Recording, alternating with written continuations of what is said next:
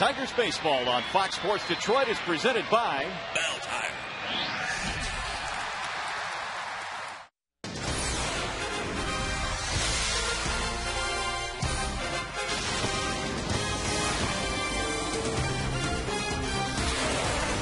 Comerica Park has been home sweet home for the Tigers in 2010. Winners of 11 of their last 12 here in Detroit. The Tigers have the best home turf record in the American League Central Division.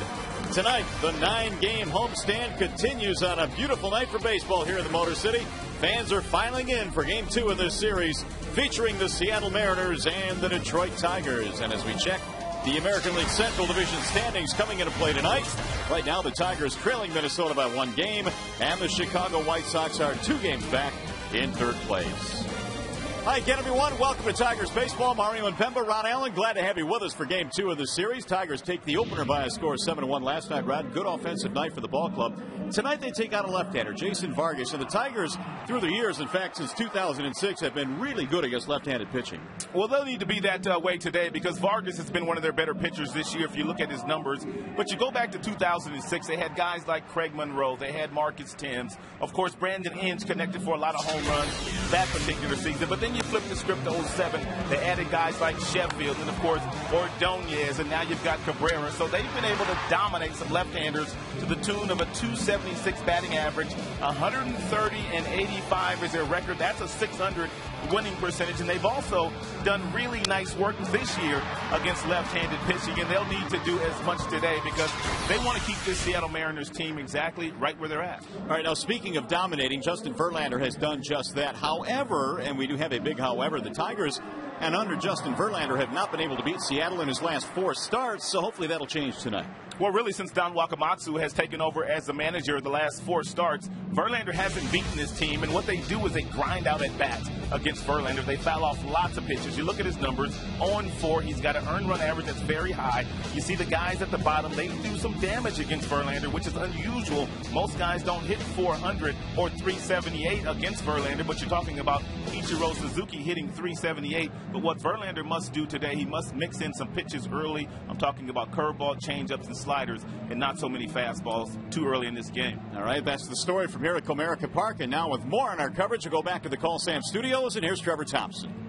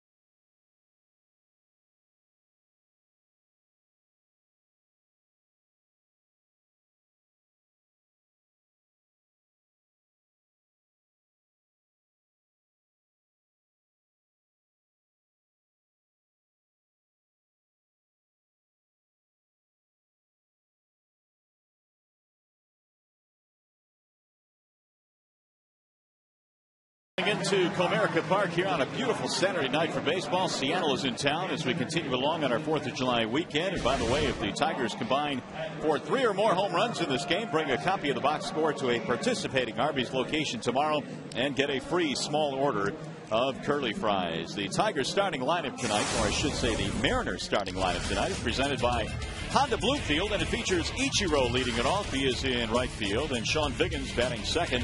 And he is at second base. His career numbers against Verlander not so good. Milton Bradley, the DH. Jose Lopez at third. Franklin Gutierrez in center field. Casey Kochman opens up at first base tonight.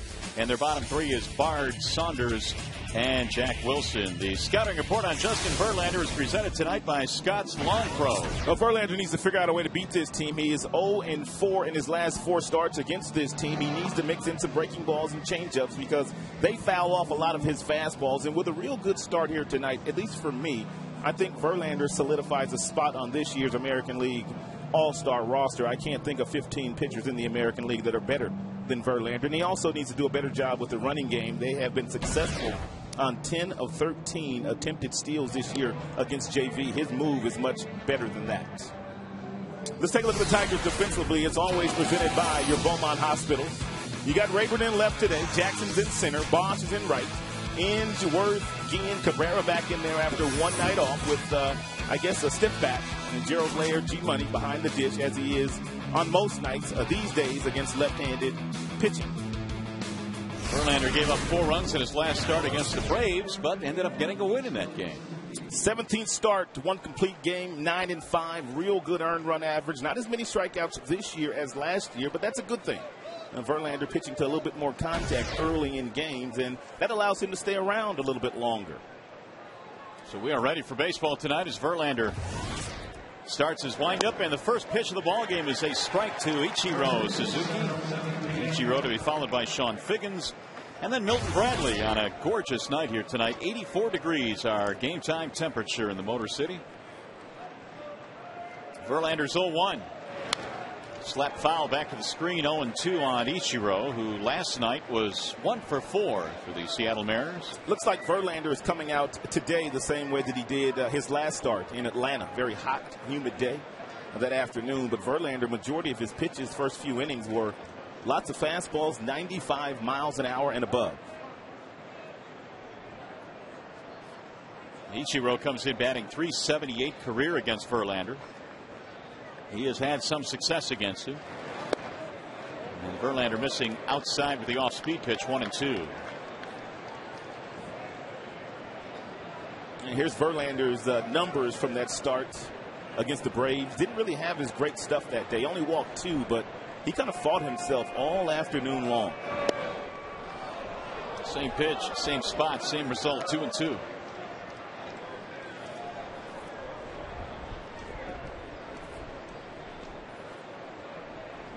Ichiro checks into this one, batting .331. 36 multiple hit games this year. That's tops in the American League. And he waves and misses. Verlander at 97, up in the zone, strikes him out. Ichiro reaching that time. Don't think for one moment that Verlander does not know that this Seattle Mariners team has beaten him the last 4 times he's gone up against them. And he's going to own it today. And I think Verlander's going to have a good day against this team here, especially at Comerica Park. He pitches well in this ballpark. Here's Sean Figgins. Figgins has been up and down in their lineup. In fact, a while back, Don Wakamatsu sent him down to the 9 spot in the lineup. That didn't go over too well with Sean. He's back in the 2 hole these days and batting .232. Had a couple of hits in the ball game last night, 2 out of 4. If you look up Figgins' numbers, yes, he had a career season last year, which was his free agent year, and he parlayed that into a really nice deal in Seattle. But other than that, he's pretty much been right around 260, 270. He steals bases, and he walks. But I think the year he had last year, he's not going to have many years like that. It was a year in which he scored over 100 runs. He walked a ton, stole a ton of bases. He's one of the best table setters in the major leagues, at least when he's going good. 318 at this time last year. 3 balls and 1 strike on Figgins, who is known for making the opposing pitcher work. He will draw his walks. He has 44 so far this year.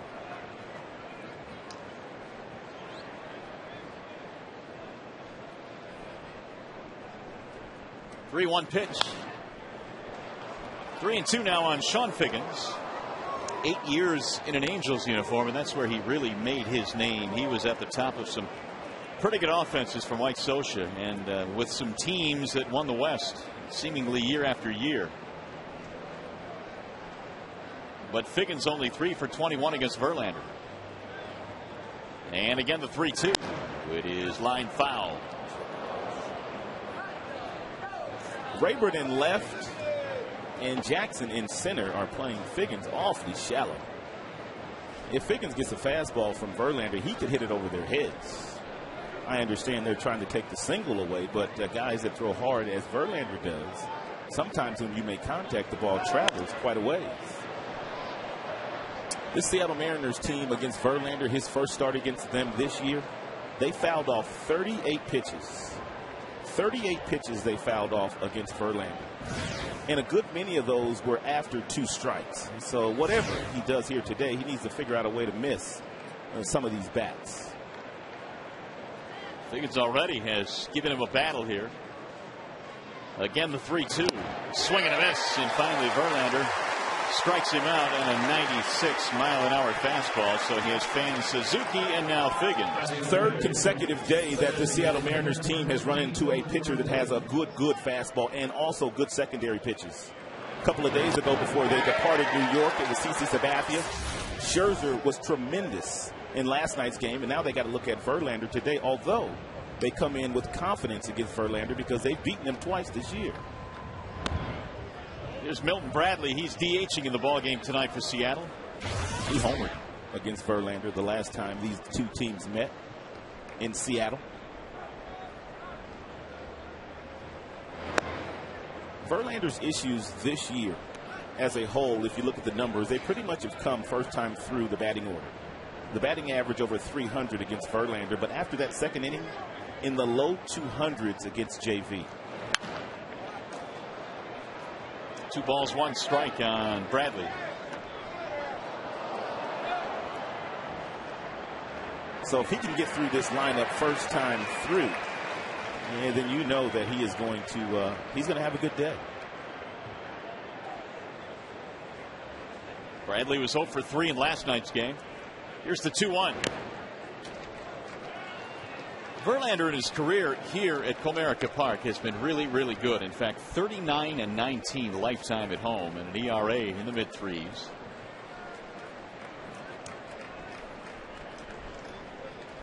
This is his 74th start career here at Comerica.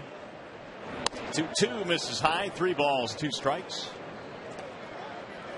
Of course, the Tigers and the Mariners wearing their patriotic hats over this 4th of July weekend, and you've seen them all around baseball. The Tigers have the white caps with the red, white, and blue in the Old English D.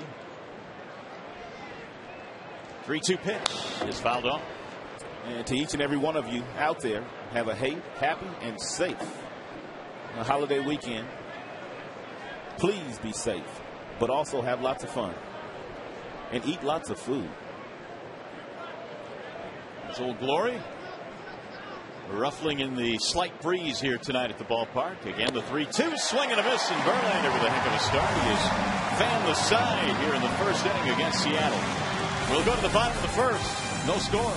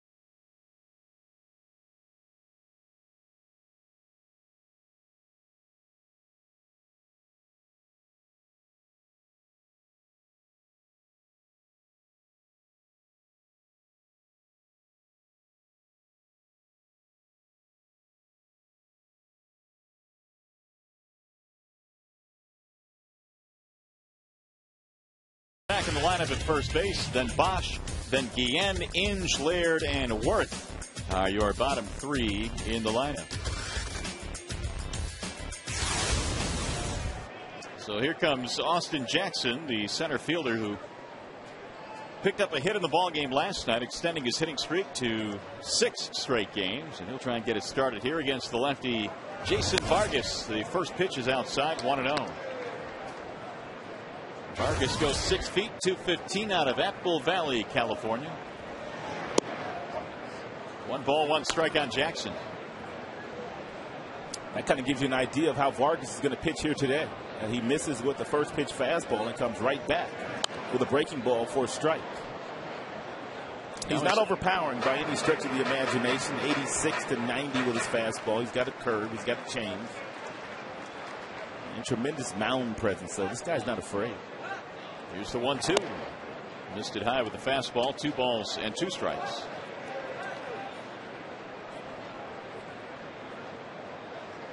Just underway in a warm evening here at Comerica. 84 degrees on a beautiful night. Rolled toward Wilson, who makes the routine play, and 1 gone. The Bernstein advantage brings you the scouting report on Jason Vargas. Get the Bernstein advantage. We go to bat for you. Milestone start for Vargas, his 50th of his career, and he's been quality just about every time he's gone out there this year for the Seattle Mariners. 12 quality starts, which is tied for 4th in the American League. But July in his career has not been a very good month for him. He's 1-4 with an 8.31 earned run average. So that's our Bernstein advantage. Here's Ryan Rayburn with 1 out. We got to give Mr. Bernstein an advantage. And typically every night there's one that we do find against the opposing pitcher. Off to his left, Wilson. Rayburn is out. Couple of ground balls for Vargas. 2 gone. We brought it up last night. If your name's not Lee or Hernandez, you're going to kind of pitch under the radar in Seattle. But take a look at these numbers. 2.80 earned run average, 96 in a third innings pitched, only 24 walks. This guy throws lots of strikes. Therefore, the Tigers' game plan is to swing early and to swing often, hoping you get that fastball in the first pitch. Only 4 walks in his last 5 starts, which is covered better than 31 innings. You can win that way. Ordonez takes high, 1 ball, 1 strike.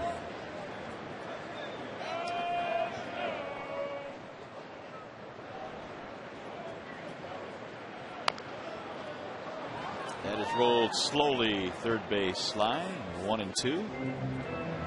Back on May 26th, Ordonez had a little bit of success against Vargas. He got one of those fastballs. Let's see. Sure did. There he goes.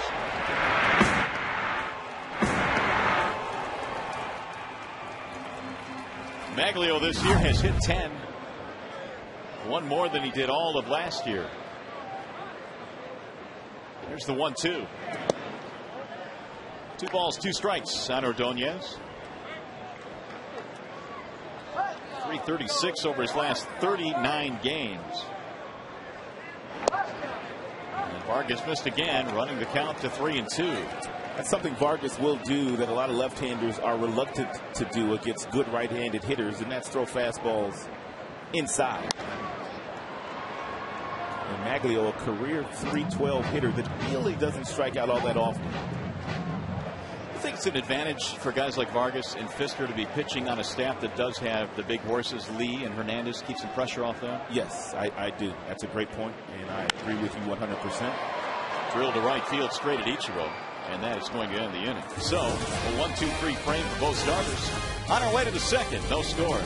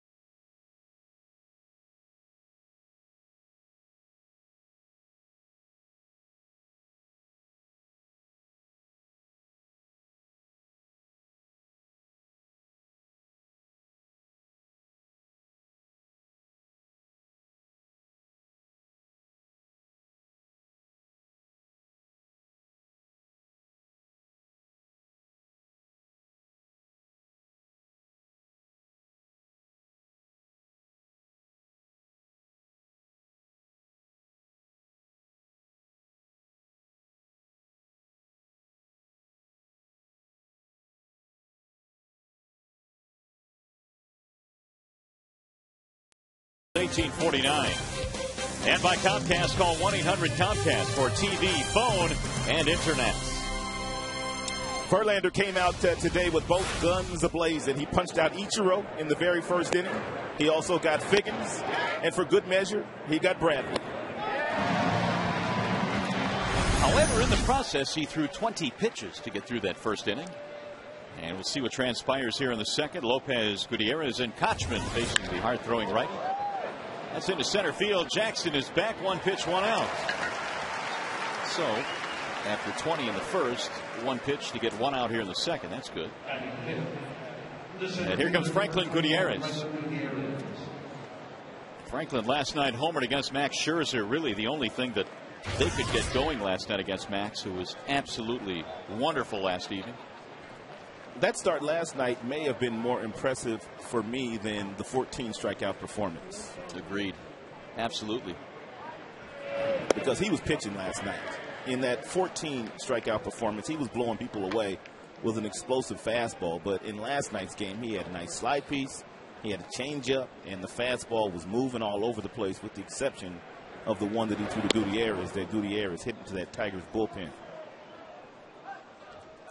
And as you pointed out in the postgame show last night, he seemed to be more economical, I think, in that start. Stayed around longer, 8 innings. Yeah, in fact, that's his longest start ever of his career. Here's the 1-1. 1-2 on Franklin Gutierrez.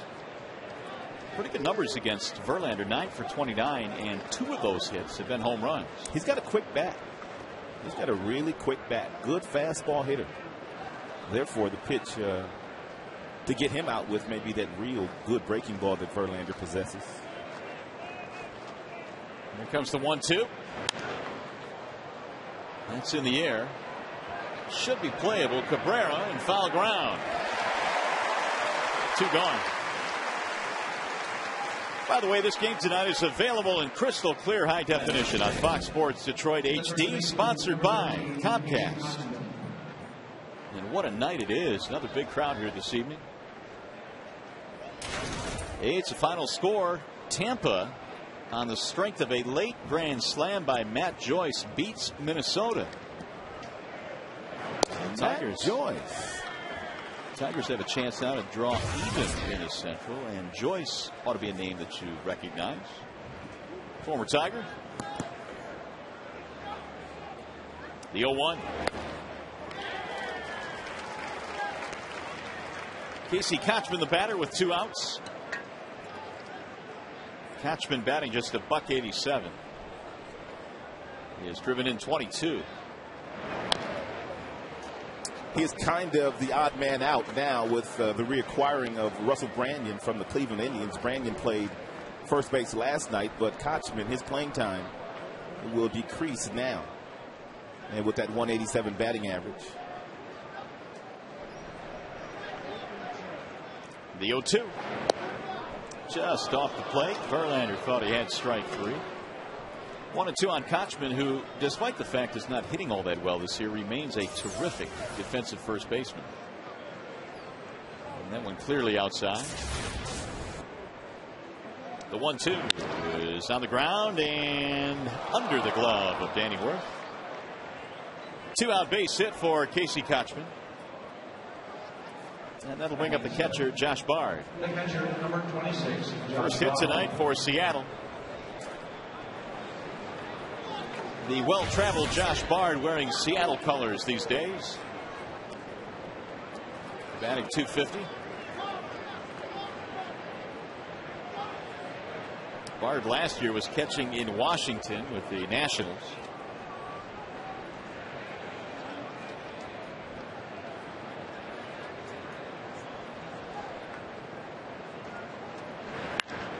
And he slaps the first pitch in the air toward left.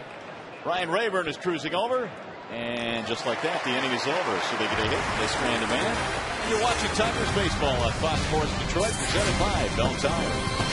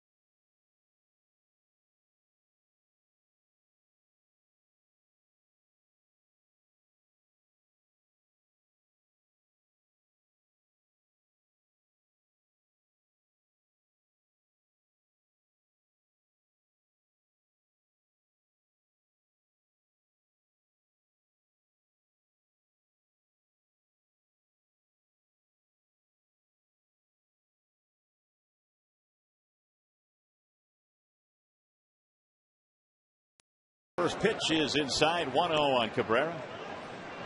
Back in the lineup after some back soreness yesterday, kept him out of the starting lineup. Late scratch. Ball 2. Vargas had a 1-2-3 first inning, couple of ground balls and a fly ball.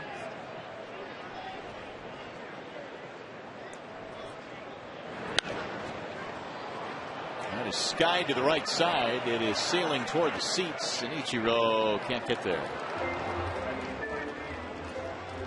2 balls, 1 strike. Cabrera's slugging percentage of .628 is tops in the American League, and he'll be headed to the All-Star game this year. That is for certain. To be played in Anaheim, California. Vargas missing inside, 3-1.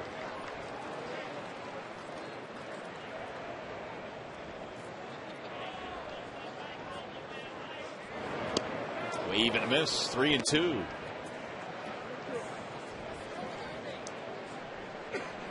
Cabrera has played in 4 All-Star games, including the one here in Detroit back in 2005. He's never started in an All-Star game. He said he'd love to start one. Driven left center field, hit well, and it's a diving attempt by Gutierrez. He can't come up with it, and Cabrera to second base with a double. And more than likely, he will not start in the All-Star game this year because the honor is going to go to Justin Morneau of the Minnesota Twins. But Cabby has done a lot of damage this year. It's a great effort by Gutierrez in center field, a real good defender. He dives and stretches out. He can't catch it, but he keeps the ball right at his side, which keeps Cabrera at second. Good to see the big fella back. Didn't take long, and he's on base in his first at bat. By the way, that's a 12-game hitting streak now for Cabrera. Here is Brennan Bosch, batting .340, had 3 more hits in last night's ball game and an RBI. And he skies the first pitch into shallow left center field. Who's going to get it? Tough play for Wilson, and he makes it right in front of the left fielder Saunders. It's a tough sky in left field. I don't think the left fielder Saunders saw the ball initially, so as a shortstop, you just go as long as you can, as hard as you can, until he calls you off. And if he doesn't call you off, then obviously you make the play, which is exactly what Jack Wilson did. That's what Saunders is looking at. Gutierrez, the outfielders. 2 of the 3 outfield spots covered in the sun. The right fielder Ichiro is in the shade, and those that are seated in the stands need some help right now. They need some eye black.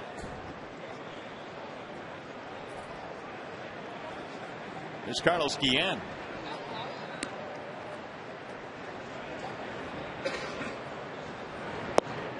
Ball 1 to Guillen.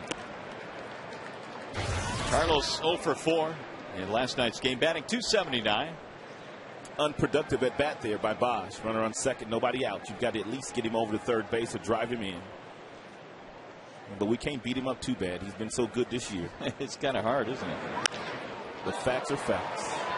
Into right center field, hit pretty good, but Gutierrez over there to make the play. Cabrera tags, and he'll come to third base. Don't know how they would have pitched Guillen had Cabrera been standing on third base, but obviously if Guillen does that, and then it's a sacrifice fly, the Tigers are on the board first. Well, they can still get their revenge. Can come up with a base hit here. Brandon batting .256. Brandon was out taking some extra batting practice once again today, as he was yesterday. A couple of hits in that ball game, as you mentioned. One infield single variety, the other one a solid single. We're talking about some of the damage that some Tigers hitters have done against left-handed pitching since the year 2006, and Brandon right in the middle of that. The 0-1. Floyd McClendon started retooling his swing last year, and boy, the first half of the season was just lights out. He was an all-star, and of course Brandon had the 2 bad knees, and Lloyd was saying earlier this year that yeah, the knees are feeling better, but he just continues to work with the plan that they've devised for him last season. And you wonder what kind of year he would have had he been healthy all year last year, because he was really rocking up until the all-star break. There's a bouncing ball left side, scooped up by Lopez. And that is that. Tigers get a leadoff double but fail to score Cabrera. 2 innings in the books.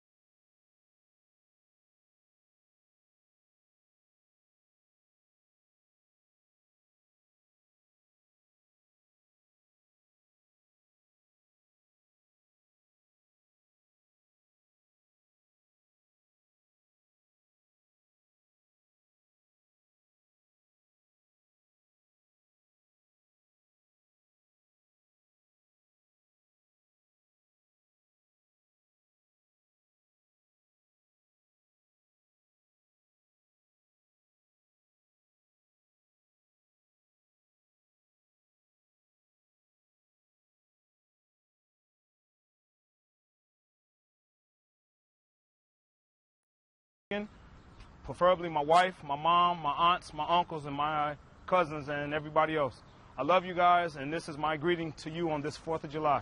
Happy holidays. God bless and be safe. Well, Sergeant Hunter, happy holidays to you, and please be safe. We thank you for your service to our country on this 4th of July weekend. And how about that, Rod? He was stationed in Hawaii, and now he's in Iraq. So yeah. Quite a bit of difference there. Yeah, huge difference. We appreciate what all of our military do for us. Well, we are headed to the top of the 3rd here at Comerica Park. And it'll be Michael Saunders, Jack Wilson, and Ichiro Suzuki. No score. Verlander gave up a 2-out single in the 2nd, but no damage. Saunders batting in the 8th slot in this one tonight. He shows bunt. He's got some tools. This kid can run. He's got some power. Good throwing arm. Good defender. Hitting just 205. Still learning how to play the game of baseball. He grew up in Canada and didn't play a whole lot of baseball growing up. Played lots of other sports. Popped up. Let's see if Laird has room. Coming back to the screen. Back out of play. 1 ball and 1 strike. One of the other sports that Saunders played quite a bit of when he was a kid was lacrosse, which is very big in Canada, of course, along with hockey. But Michael tells the story about when he was 10, his baseball team was really bad. His lacrosse team was really good. And he thought about giving up baseball to concentrate on lacrosse. And then at the end of the season, he kind of missed it. So he went back to baseball. Good for him. He made a wise choice. The 1-1. I guess the kicker was his dad would not let him quit in the middle of the season in baseball. And so he stayed with it. But he was one of those kids that we talk often about. Played a lot of different sports. Soccer as well. It's fouled away. 2-2. Don Wakamatsu was talking about Saunders recently, saying, you know, he's going to get some starts now against left-handed pitching. In fact, he started the other day against CC Sabathia in New York, and Don just said, we got to find out if he can hit lefties. You know, sooner or later, he's going to have to at this level.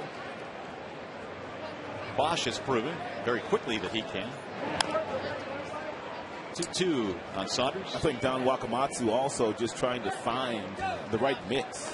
Trying to find the right 8-9 guys that he can write into his lineup on a daily basis and give them a chance to win.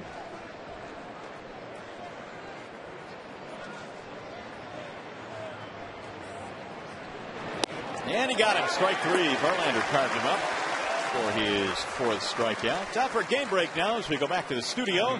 And here's Trevor Thompson.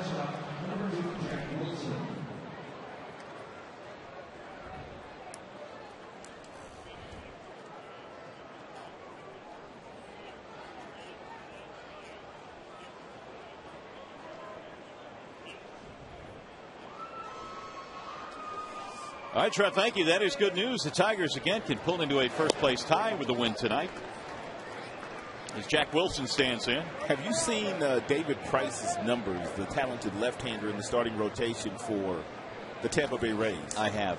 He might start the All-Star game. You know what? And I couldn't disagree with that. I mean, his numbers, he leads the league in ERA. He's got 11 wins, too. And wins, right. So, yeah, you'd be hard-pressed to not at least give him a very long look. Boy, do they have some prospects in that system. They got good pitching. Man, they got good pitching. 0-2 on Jack Wilson. A little bit outside. The All-Star rosters will be announced tomorrow beginning at noon. You can tune in to Tigers Live at 12:30. Is this guy on it? Verlander? Yeah. I think so. I think he is. That's popped up. Third base side. Does Inge have room? Laird coming over as well. And neither can get to it. Yeah, JV has a good start tonight. That'll be what, 10 wins? Price has 11. Buchholz has 10. Hughes has 10. Sabathia has 10. All those guys should be in. Lester has 9 wins and a 2.86 ERA, and he's pitching tonight. So he's had a good year. And Justin's ERA is a little higher than we normally expect it to be. It came in at 4.02. Swing and a miss, man. Wilson is out of there, and 5 strikeouts already for Verlander. Now, he brought that nasty stuff with him today. His first 3 strikeouts came on fastballs, but the last 2 on this wicked curveball. And if he finds this pitch, along with the changeup and the slider, it's going to be a long night for Seattle Mariners hitting. Think an all-star berth is in the back of his mind tonight? Well, I think he's in already, to be honest with you. I really do. There's not 15 guys in the American League better than him. Swinging a miss by Ichiro. There's just not. But obviously, I'm a little biased.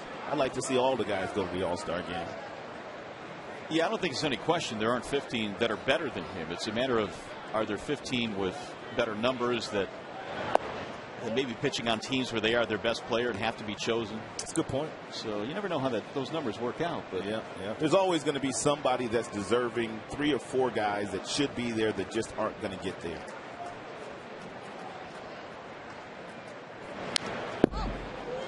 One and 2 on Ichiro. I would not be shocked to find Brendan Bosch's name on that last ballot of 5 where the fans kind of vote you in, that fan vote. Fan vote, yeah. I would not be surprised to see his name there. That would be awesome. It would be good for baseball to see a guy like Brendan Bosch in the All-Star game. How about Ichiro striking out for the 2nd time in this game and 6th for Verlander. He is on a roll tonight.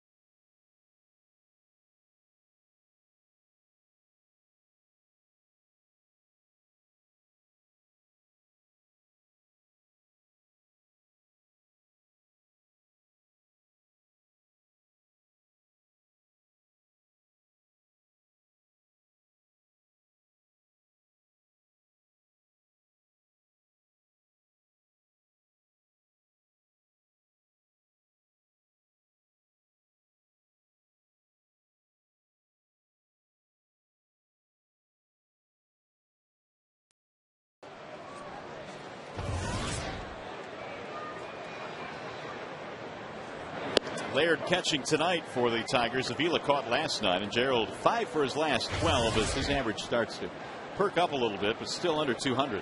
Vargas can be tough on left-handed hitters, but does not present much of a problem for right-handers.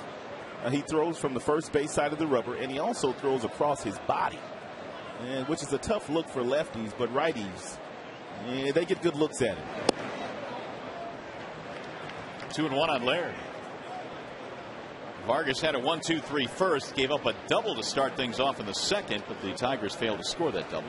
158 left-handers hit against Vargas. 2-2 on Laird.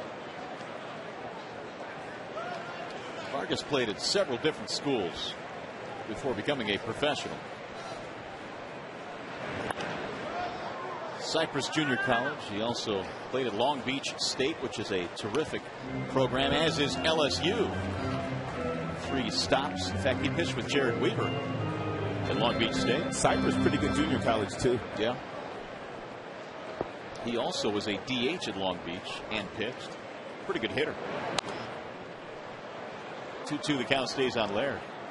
The one thing they say about Vargas is that he's very even-keeled, even-tempered. In fact, that's what Jared Weaver once said. He's always been a kind of a laid-back guy that doesn't let things affect him. He was that way in college. He pitches that way in the professional ranks as well. Just missed that one. 3-2 on Laird. Worth will follow, and then Jackson here in the Tigers' third.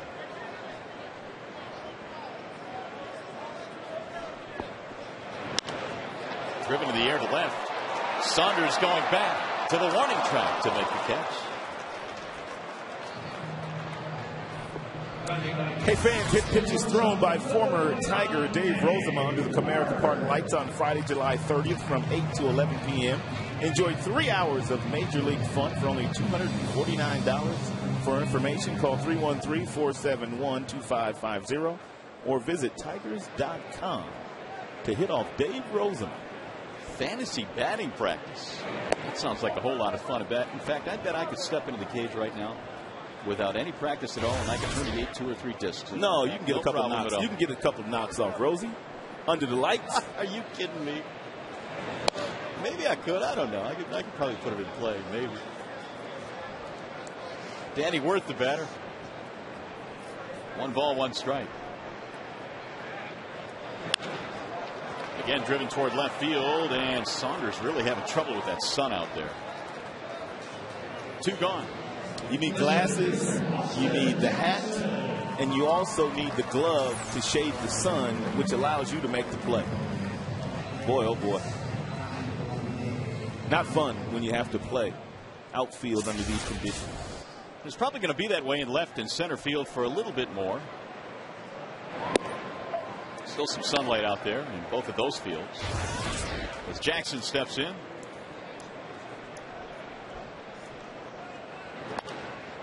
Foulback had a play 0-2. Austin bounced out his first time up 0 for 1. This is shaping up to be quite a pitching matchup here between Verlander and Vargas.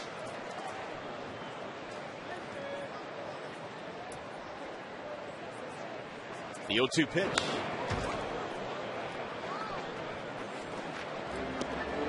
Jackson came into this game batting .307. He's done a terrific job of just kind of blending into the clubhouse this year.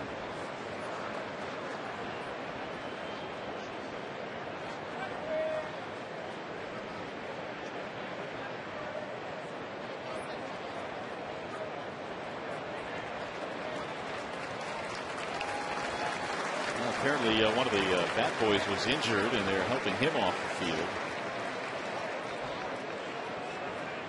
Hopefully he is all right. Meanwhile, Jackson waiting on home plate umpire Kerwin Danley.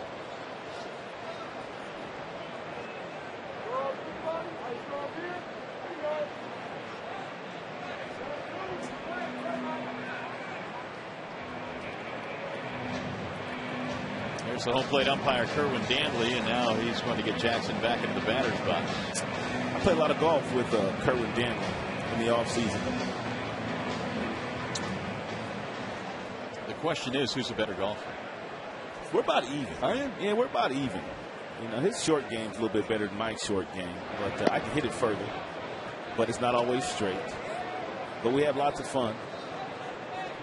See, that terminology is all foreign to me. I don't golf. I don't know what you're talking about. 1-2 pitch is fouled away. 1-2. The count stays on Austin Jackson.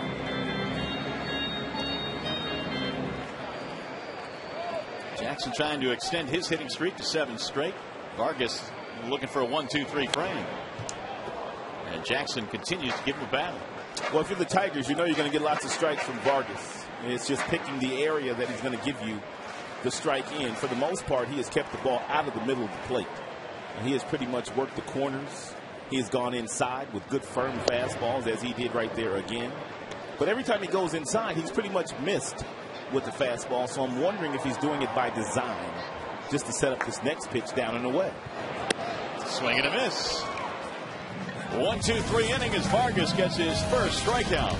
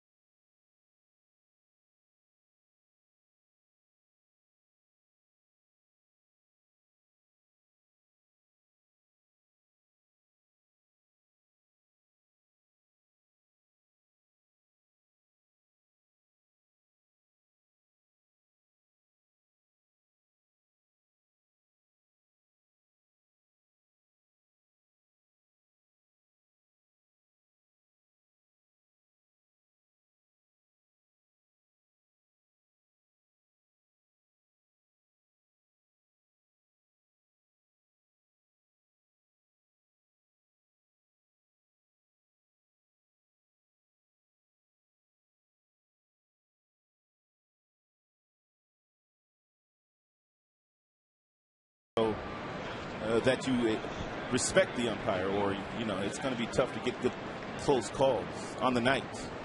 Well, here is Sean Figgins starting it off in the fourth inning in a scoreless game. Vargas and Verlander have both been really good tonight, both allowing just one hit. Figgins a strikeout victim in the first. That first inning, Verlander struck out the side. Here's the 1-0. Showing bunt. It is outside. 2 balls, no strikes on Sean Figgins. It's hard to bunt a hard thrower like Verlander, especially on a fastball, because obviously you're going to bunt that ball harder than you want to because of the velocity of the pitch.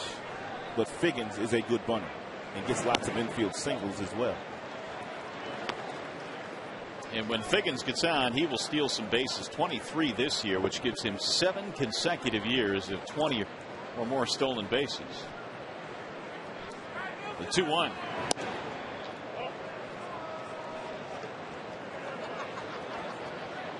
Figgins now 3 for 22 lifetime against Verlander, but he's having the count here. 3 balls, 1 strike.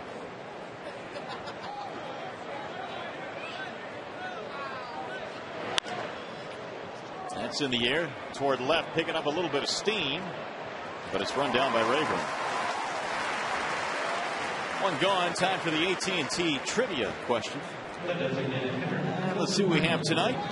What former Tiger was the Mariners' opening day center fielder when the franchise debuted in 1977? It was a former Tiger that played center field on that day.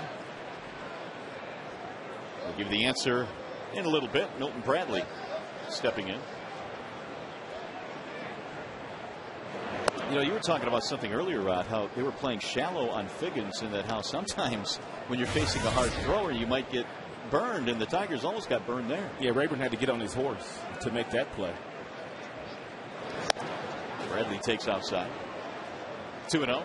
Bradley's been one of their better hitters the last week or so.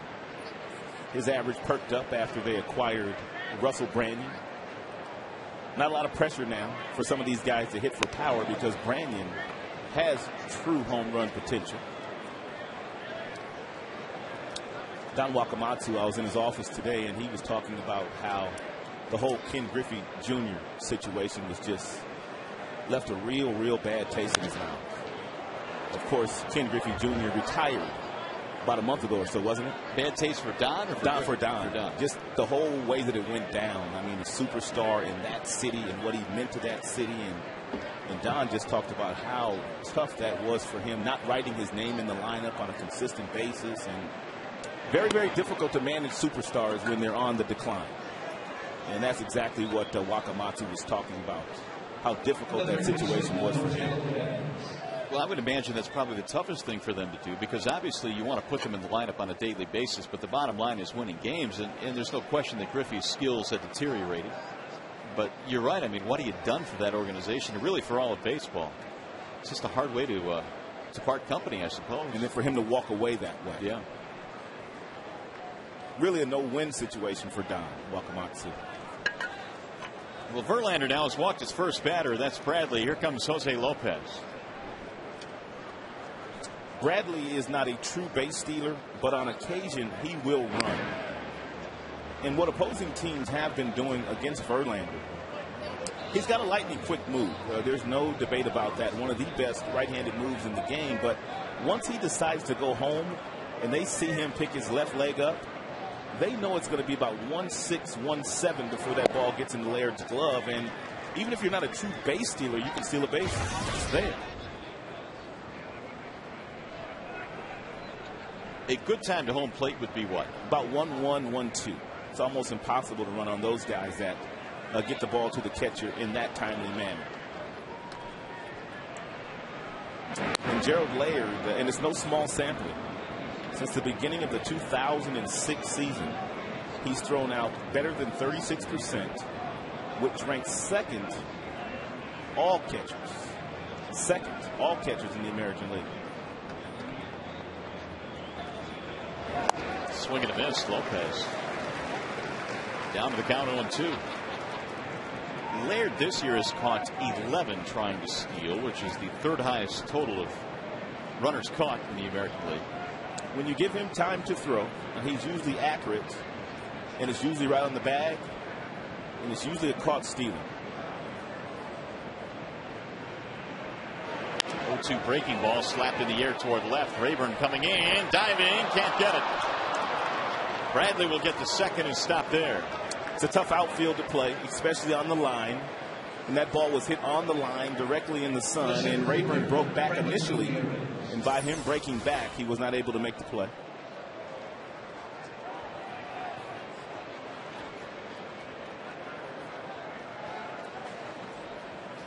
Almost got there.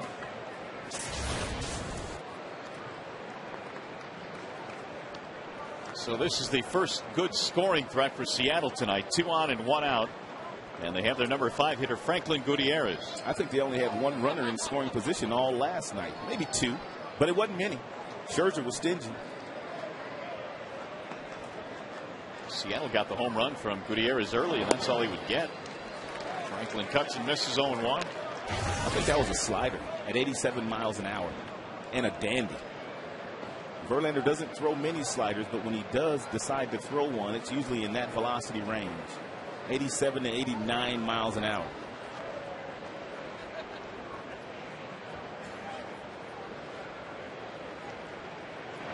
Ooh, back-to-back slide pieces. Let's take a look at the slider, courtesy of Lincoln Mercury. It's an Exmo. You can see the nice tight spin. Sliders look like a fastball until about the last 5 feet, and they just continue to kind of inch their way out of the strike zone to the right-handed hitter.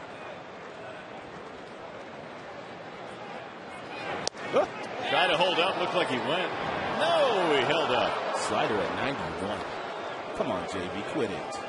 C.B. Buckner said that he did not go, and let's see if he went. Looked like he went. 1-2. Last night, Seattle did not get a man in scoring position until the 9th inning.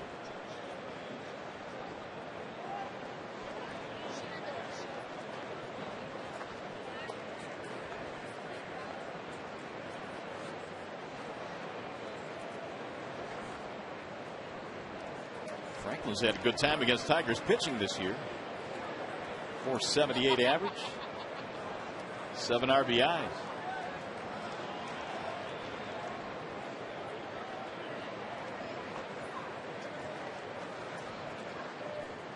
The 1-2 inside as he bends him out of there. 2-2 on Gutierrez.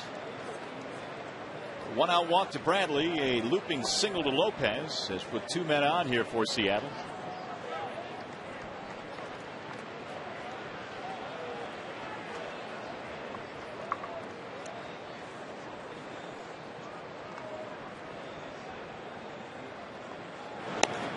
Off the end of the bat.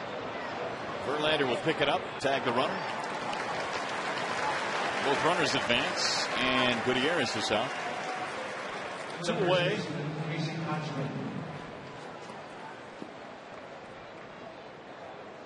Apparently the pitch of choice to Gutierrez is the slider. And that last one at 90, and Verlander, of course, as you know by now, a real good athlete.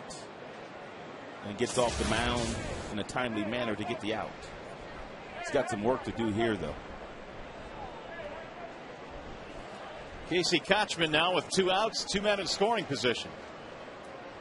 Kochman had a single the other way back in the 2nd. Verlander from the windup drops in a breaking ball. His secondary pitches today have been incredible. The curveball, the slider, not many changeups to this point. And of course, he's got 96, 97 in his back pocket as far as the fastball is concerned. But the secondary pitches have been real good today, and it's a must for Verlander if he's going to beat this team today. Threw that one right by him in 97. Bradley down at 3rd, and Lopez at 2nd base.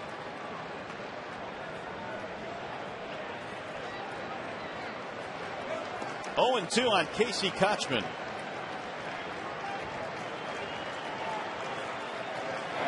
Swing and a miss. He tried to hold up. Strike 3 called. He went around. Verlander 7 strikeouts.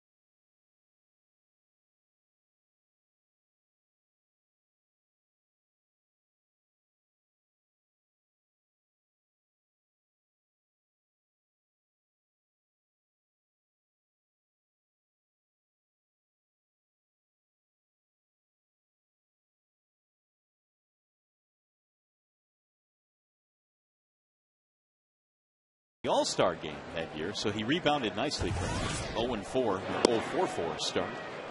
On that 84 World Championship team, when I was sent down to the minor leagues to Evansville, it was Rupert Jones that came the other way. So, is that right? Yep. Rupert Jones replaced me on that big league roster that year. Ball's hit well to right field. Ichiro going to the wall, is back against the wall to make the catch. And I must say, Rupert Jones had a tremendous second half for the Tigers that year. That he did. What was Evansville like? Oh, my goodness. Not good? Well, for me, it was very, very, very disappointing. As you could imagine, leaving a team that started 35-5 and then having to go down to Evansville. I think I was depressed. Yeah. I really was. I mean, for a little while, I was depressed. And had a bad year, too. I didn't recover. Well, you were on a team that started 35-5. You were there for Jack's no-hitter. And I was hitting 296. That has popped up and back out of play. It was tough to swallow. 0-2 on Maglio.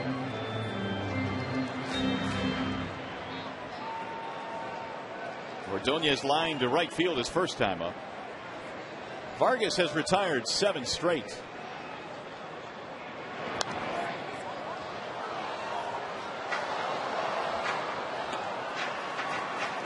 Ordonez now 1 for 5 in this series.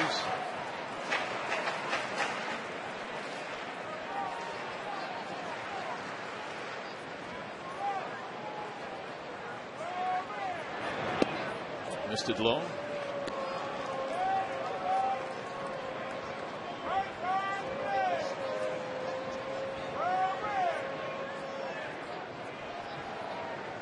Here's the 1-2. Vargas just pitching, not doing it with the same kind of power and force and finesse as Verlander is, but the results are still the same. Economical with his pitches, throwing lots of strikes, moving the ball around, not really throwing anything right down the heart of the plate. That's 8 straight retired. Hey fans, baseball's biggest stars go head-to-head for one spectacular night in this summer's biggest event. Tune in when Fox brings you every thrilling moment of the 2010 MLB All-Star Game from Anaheim, Tuesday, July 13th at 8 p.m. on your local Fox station. Here's Cabrera. He had a double back in the second. That led off the inning, and the Tigers failed to score him. Mariners have 2 hits in this game. Tigers have 1. Real nice article that Bob Nightingale did on Friday regarding Cabrera and where he has come from.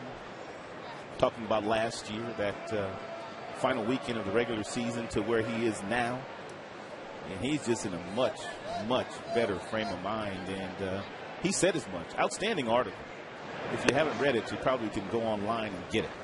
Yeah, I read that piece as well, and it was really well done. And not only that, but I think Cabrera did a really good job of opening up and letting him know what the last year has been like for him. But there are those in the clubhouse that have been around him a few years now that say that he is really a new guy this year. Everyone makes mistakes, but it takes a big, big man to admit those faults and to do something about them. Proud of him. 3-1 pitch. And it'll get back into the seats. 3-2.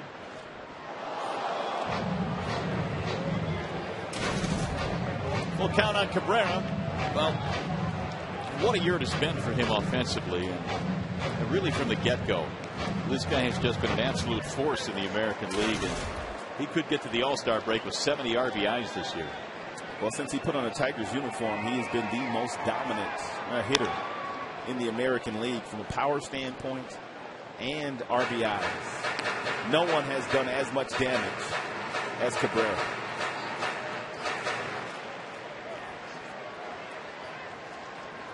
Tom Brookins hanging out down there in right field. Is he scared of Cabrera? Whistling one down in his direction? I would be.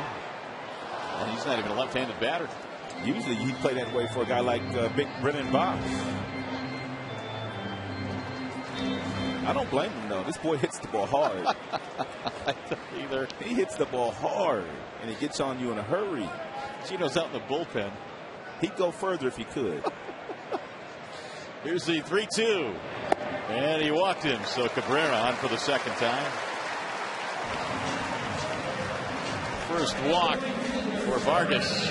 Well, we told you that Vargas holds the left-handed batters to a 158 batting average, but this is a different bird right here.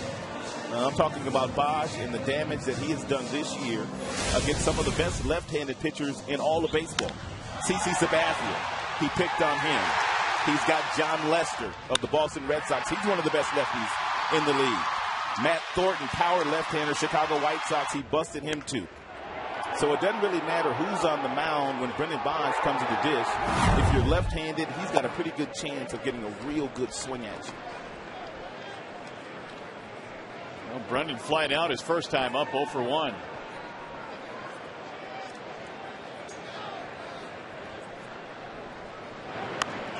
And another big rip, 1 ball and 1 strike. Take a look at this graphic here.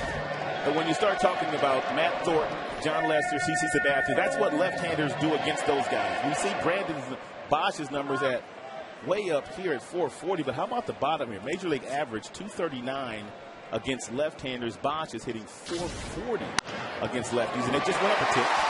Base hit in right field, and Cabrera will go to second and stop there. Bosch has his first hit tonight, and now a 6-game hitting streak. Worth looking at again. I want you to understand the bottom note. The Major League average against left-handed pitching this year for left-handers is 239.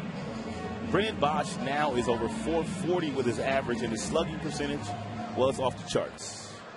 Amazing start this young man has gotten off to. He has just picked up the Tigers' second hit of the game, giving Guillen a chance to break the scoreless tie.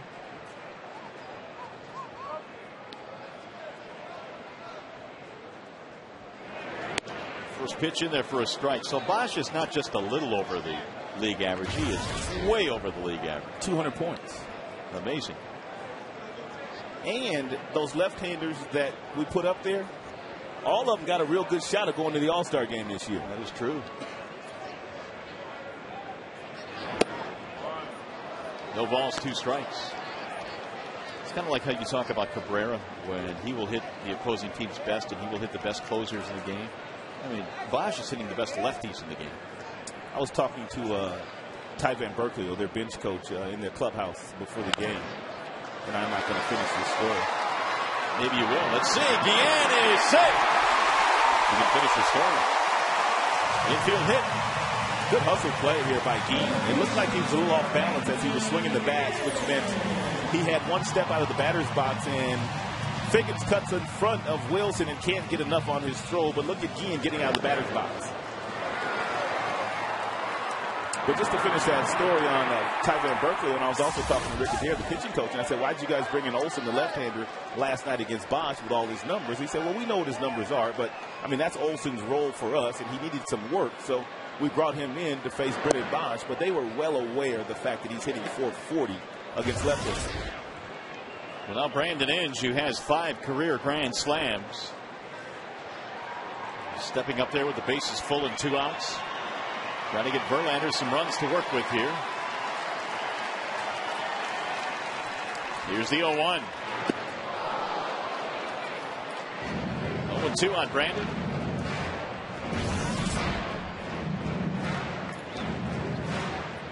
Quick chat on the mound now from the catcher Bard and Vargas.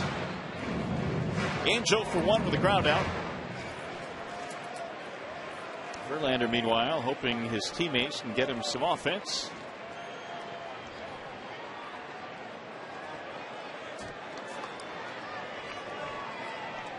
The 0-2. 1 ball and 2 strikes.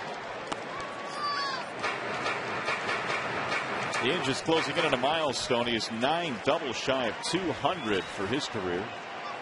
One would look really good right here. The 1-2. 2 balls, 2 strikes. This all started with 2 outs when Cabrera walked. Bosch then singled. And Guillen has an infield hit.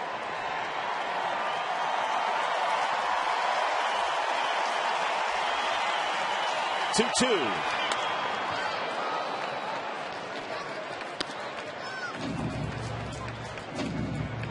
Vargas had to dig out of a leadoff double jam back in the second. He did so by giving up a couple of fly balls and a ground out. But this is a more serious jam, it appears here, with the bases loaded. And the 2-2 pitch on the ground, left side, off the glove of Wilson. 1 run will score, maybe 2. Here comes Bosch, and he will. He's in standing up, and Brandon Inge has a 2-out, 2-run single.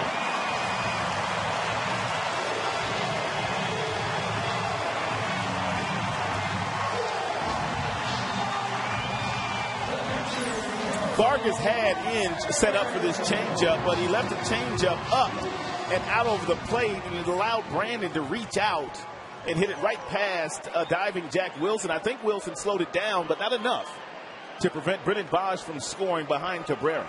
It's a big 2-out knock. RBIs 31 and 32. Tigers up 2-0, and here is Gerald Laird. All of this with 2 outs, nobody on. Walk, single, single, single. Pretty much all infield singles as well. Bosch has got through the infield, but it was on the ground.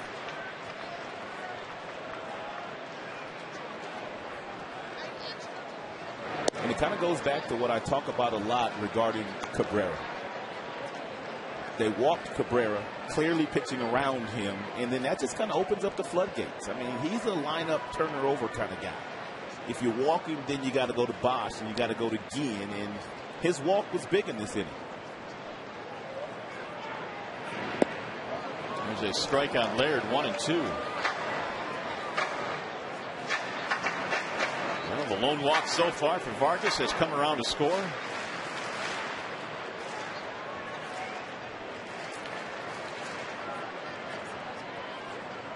Verlander now has 2 runs to work with. He's got that nervous right leg going too. And that's all he's going to get in this inning as Laird strikes out. So the Tigers break out on top.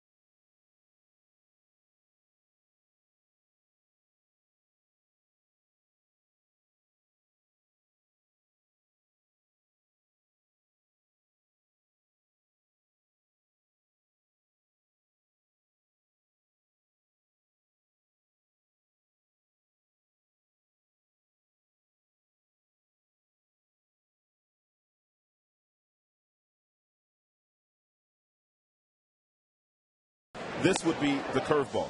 And he has thrown some dandies, but he's also broke out his slide piece against Gutierrez to get a little check swing back to himself. And he threw Gutierrez 4 sliders, 89 miles an hour and above. 4 of them.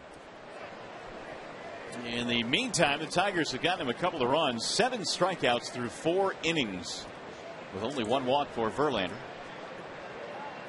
Josh Bard, Michael Saunders, Jack Wilson here in the 5th inning. Bard is 0 for 1 with a fly ball. Verlander came into this start with 93 strikeouts, so he has an even 100 now. Jared Weaver leads the American League, 124 for the Angels. The 0-1 with second baseman Guillen. That's routine, 1 gone.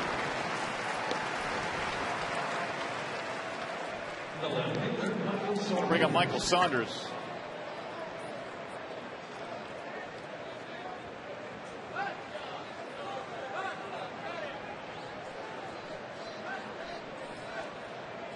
2 hits given up by Verlander today.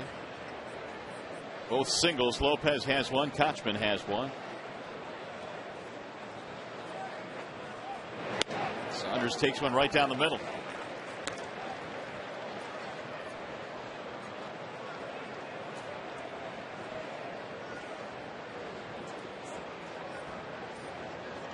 The 0-1. Something else that has aided Verlander through the first 4 innings of this game is the fact that he is 13 of 17 in first pitch strikes.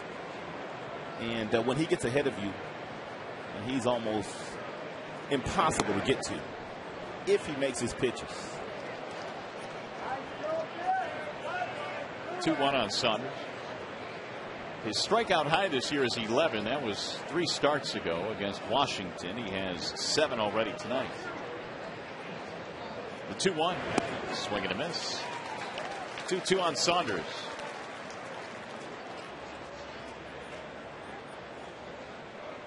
A native of Victoria, British Columbia. Saunders now is 0 for 4 in this series. 2-2 pitch is rolled foul.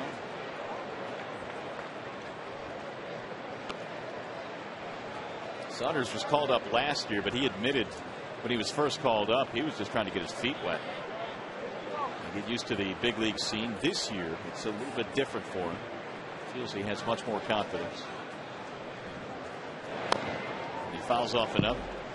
In fact, Russell Brandon was saying that last year when he came up, he was just trying to keep his head above water. This year, he's actually asking about pitchers and what they throw and keeping notes and trying to get more in tune with the guy that he's facing on a certain night. Brandon not playing here this evening. 2-2 was swung out and missed, and Verlander give him another strikeout, his 8th. Hey fans, celebrate the 4th of July tomorrow at Comerica Park when the Tigers host the Seattle Mariners at 1:05. All kids 14 and under receive a Johnny Damon poster. For tickets, call 866-66-TIGER or log on to tigers.com. Nifty item to have. Johnny not playing tonight. Evening off here. Tigers lead at 2-0 to play in the 5th. And a bouncing ball to short. Easy play for Danny Worth. And it's an easy inning for Justin Verlander. A 1-2-3 frame. Tigers baseball tonight presented by Bell Tire.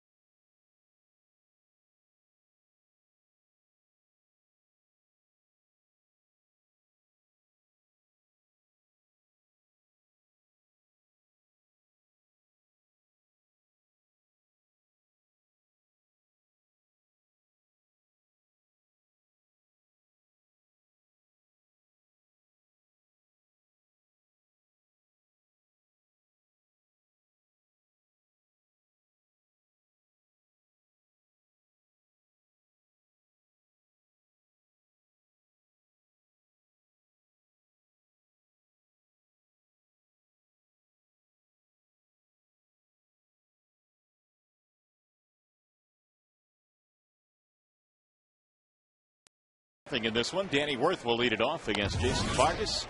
First pitch is rolled towards second base.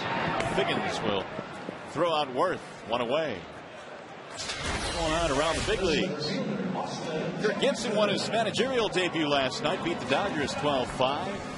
Looks like Manny's back on the DL, and the Rays, we told you this, Matt Joyce a grand slam, winning it for the Rays, and Twins losing tonight, which means the Tigers can pull into a first place tie with a victory here. It's a ball to Austin Jackson with 1 out. Jackson is 0 for 2. Strikeout and a ground out.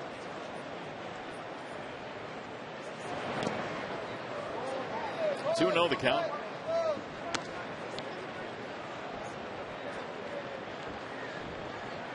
A.J. Hinch was not only let go in Arizona, but Josh Burns, their general manager, was as well. And he's got, what, like 5 years left on his deal? Yep. That's off the glove. It's going to be tough to get Jackson. No chance. Infield single. I think what happened in Arizona is that the fact that Josh Burns, their general manager,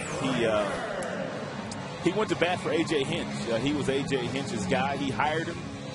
And I think when it was all said and done, he didn't want to fire him. So I guess management felt like both had to go. But that's a lot of length on contract to eat. A.J. Hinch had 2 more years on his contract. Wow. Apparently things have gone real sour out in Arizona. There's Rayburn, who drives one foul down the left field line. But a great opportunity for Kirk Gibson. He's got a half a year to put his stamp on that club. And this much we do know. The Diamondbacks will play hard. They will play hard. Gibby would not accept anything less, I don't think. Here's the 0-1. Tigers in this one got 2 on the single by Inge with the bases loaded back in the 4th. They now had 5 hits in this game.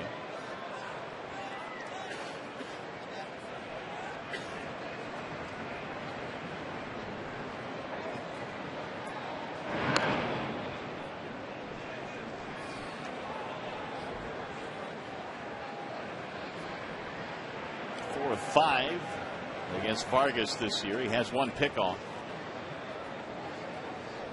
Jackson with 13 steals in 16 tries. And that is driven foul. 1-2 on Ryan. Rayburn getting a chance to start in left tonight. Johnny Damon getting the night off. I think the skipper said before the game today as well that Damon probably would not play tomorrow either against Cliff Lee, another lefty.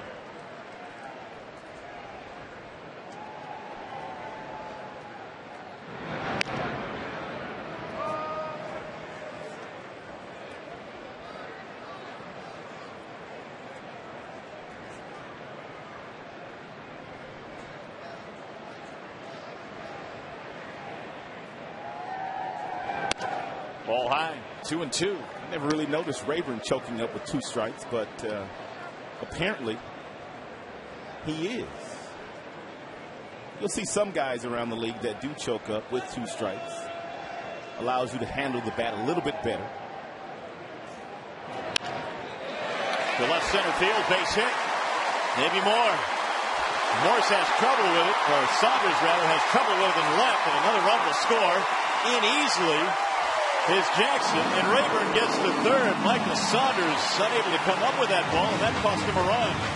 I don't know how they're going to rule that, whether it's going to be a double and an air or whether it's going to be a triple, but he chokes up, which allows you to have a nice, short, quick, easy swing, and he whistles the ball into left center field. Saunders gets over there and appears to kick it with his left leg, and that trickles into the warning track, and Jackson able to score, and Rayburn able to get to 3rd.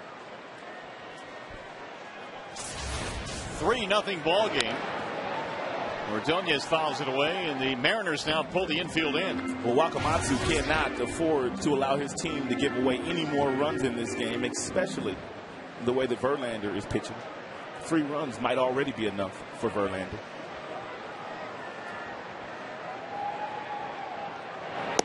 That's outside.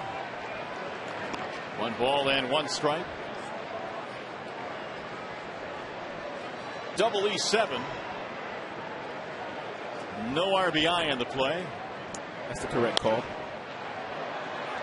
Or correct ruling, I should say.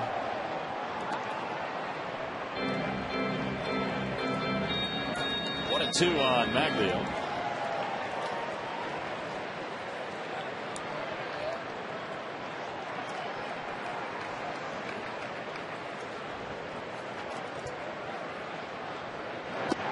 Inside, 2 balls, 2 strikes. That was pitch number 91 for Jason Vargas. We're in the 5th inning.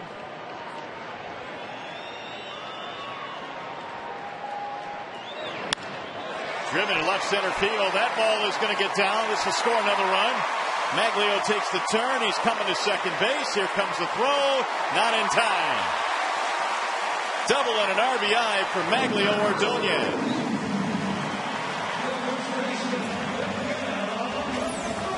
Tigers are beating up on a pretty good pitcher here. Backdoor breaking ball that Maglio is able to hit into a shallow center field, and by the time Gutierrez gets it up, Maglio is sliding in with a hustle double. Ordonez safe at second base, safe and secure, New York Life. He's going to bring up Cabrera, but not before Rick Adair comes out to the mound to have a chat with Vargas. Infield hit by Jackson and a couple of doubles for the Tigers, and this has been a good pitching team here in Seattle. Well, they've been the best pitching team in the major leagues since the beginning of June.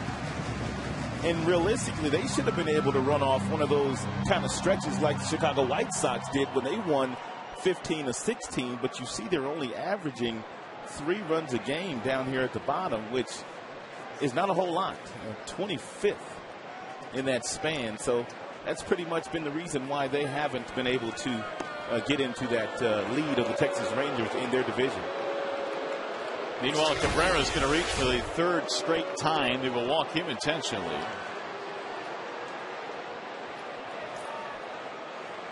Here comes ball 3 outside. The Tigers in this series are 7 for 12 at men in scoring position. So they've gotten it done as Brian Sweeney starts to warm up.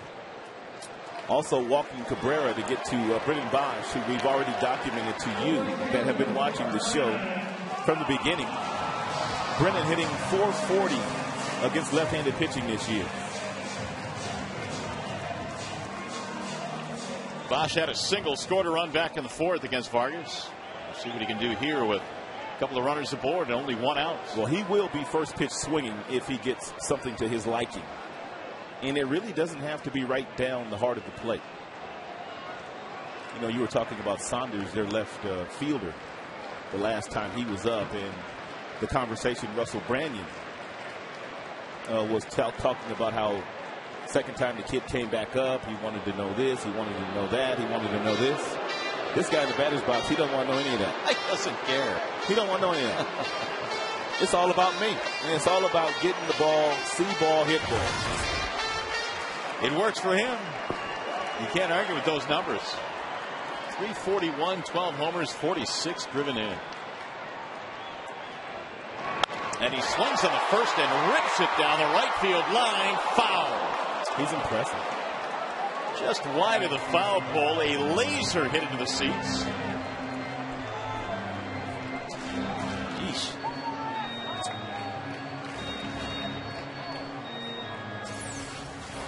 Just got some real nice bat speed. I told you I was in the Mariners clubhouse before the game, and all they wanted to know is how in the world was this guy rated the 28th best prospect or 25th best prospect in your organization. That's all they wanted to know. Well, really, when you look at his minor league numbers, he really did not bust out until last year at Double-A. But 28 home runs in Double-A.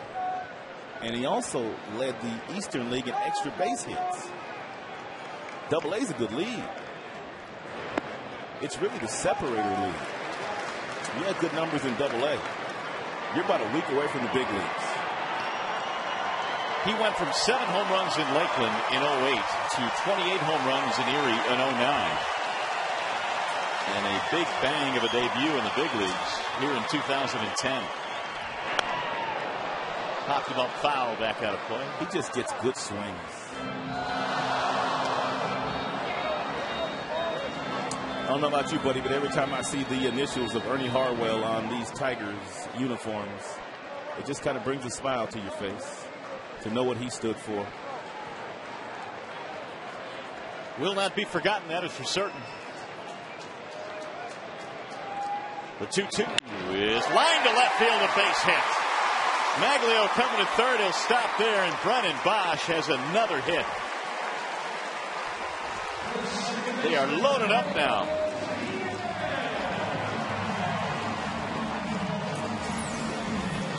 Looked like a breaking ball that was off the plate outside, but look at the bat range that Brennan Bosch has. I mean, able to reach out and hit that ball the opposite way is amazing. That's it for Mr. Vargas.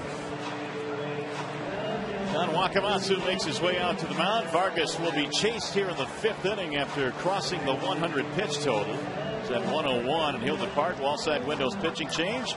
We'll be back.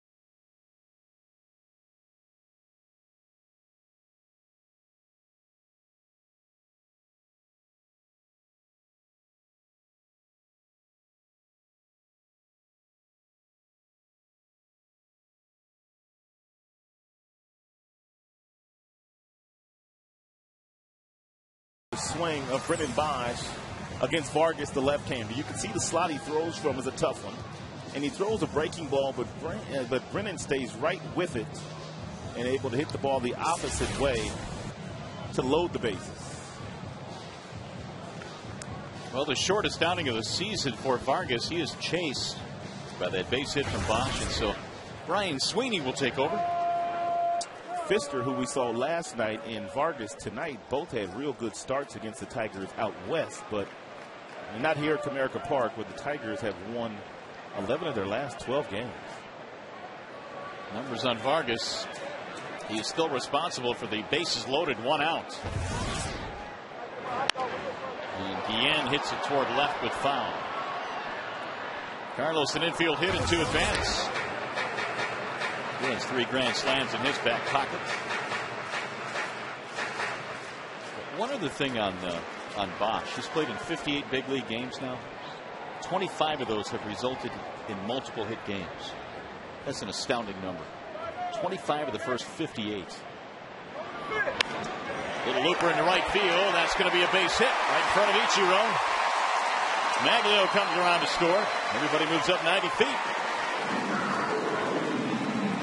The Tigers lead 5-0. That wasn't a bad pitch by Sweeney. It crowded Carlos Guillen, but watch Guillen pull his hands in here. He pulls his hands in nicely and somehow gets barrel on the ball and able to hit the ball right over Figgins' head, the second baseman.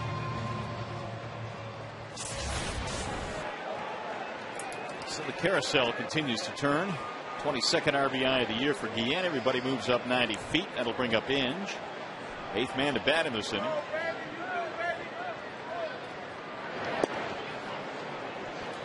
Nine Tigers hits now, just 2 for Seattle tonight.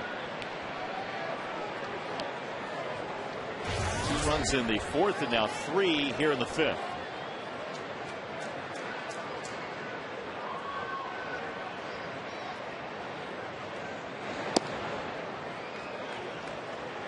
Sweeney last appeared in the big leagues with San Diego back in 2006. He then went on to pitch in Japan for 3 years. He's originally signed by Seattle. Now he's back with the M's. Rolled foul. That one's off his foot. This Mariners bullpen is not nearly as good this year as it was last year. Last year they had some really nice power arms coming out of that bullpen. Some guys are injured. Some guys have gone on to other spots. But their bullpen not nearly the same as it was a year ago. It seemed like last year every guy that came out of Don Wakamatsu's bullpen was throwing 95 miles an hour and above. Ainge fouls it away. 1-2, the count stays. Conversely, the Tigers have had a really good bullpen this year, although it's in a bit of state of flux right now. Ryan Perry is back with the team. I think Daniel Schlereth and Ryan Perry could sort that bullpen out if both guys throw strikes. They both have great stuff. As a matter of fact, they both played together collegiately. Can you imagine that? On the same college team. 1-2. He held up. There's Ryan Perry. Both #1 picks. Perry, of course, our very own, and Schlereth. Arizona Diamondbacks made him their first-round selection a couple of years ago. Looking forward to seeing Schlereth get in his first game. He got great stuff. Little chopper hit slowly toward third. Lopez, tough hot. They'll throw out Inge. Score Cabrera on the play. And make it 6-0 and give Inge his third RBI of the night.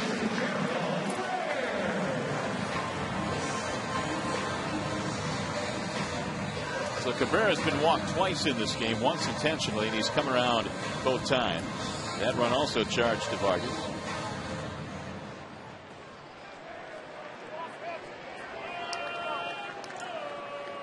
The runs that Sweeney inherited this inning, which were all Vargas's, are the first that he has inherited this year.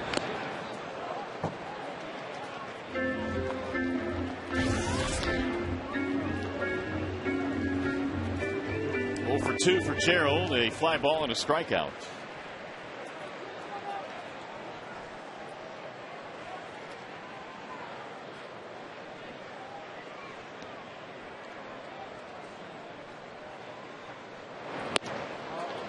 Chased it high, 0-2.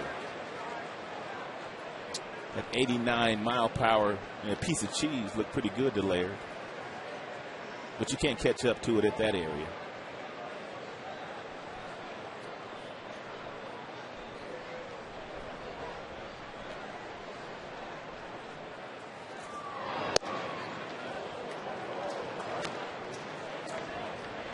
Three RBI night for Brandon. Ordonez has an RBI. Guillen has an RBI.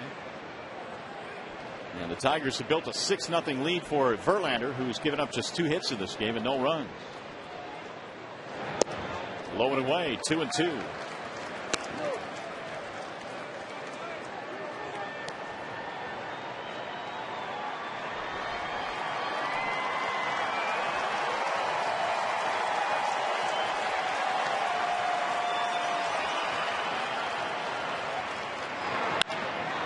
The second baseman sharply, but Figgins is there, and that will retire the side. Big inning. Tigers send 9 men to the plate. They score 4 times, and they have opened up the lead now.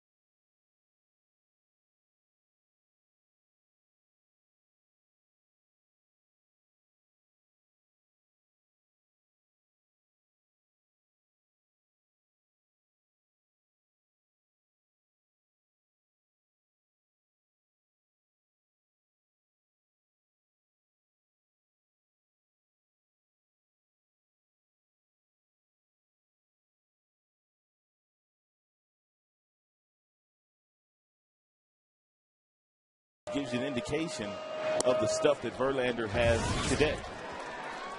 And Ichiro leading it off here in the 6th inning. Figgins and Bradley to follow. 6-0 in favor of Detroit. Offense sparking with 2 in the 4th, 4 in the 5th. Ichiro hammers one foul back out of play. 1-1. The only player in the major leagues with a higher career active batting average, that's active with a higher batting average than Ichiro. I think you've heard of him. Albert, the Machine, Pujols out in St. Louis. The 1-1. Flared toward left field, back out of play. And that's fascinating because Pujols does not get any infield singles at all. This guy gets boatloads of infield singles. Pujols slugs his way on.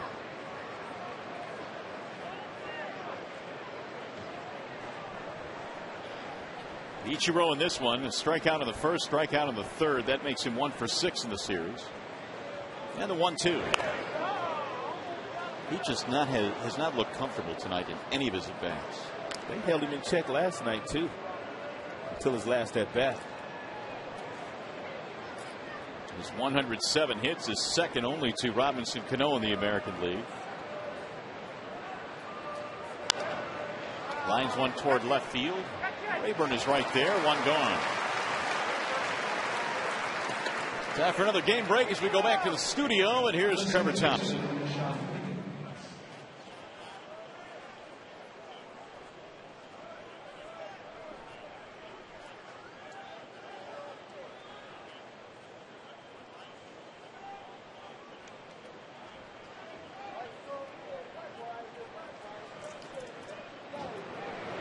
Thank you very much, Trev. As Figgins stands in.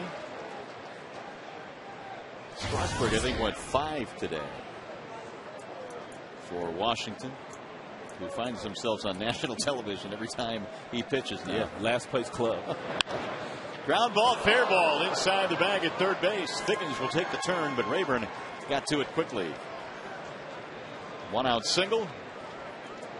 Only the 3rd hit for Seattle tonight. They hadn't played correctly. That much is for certain.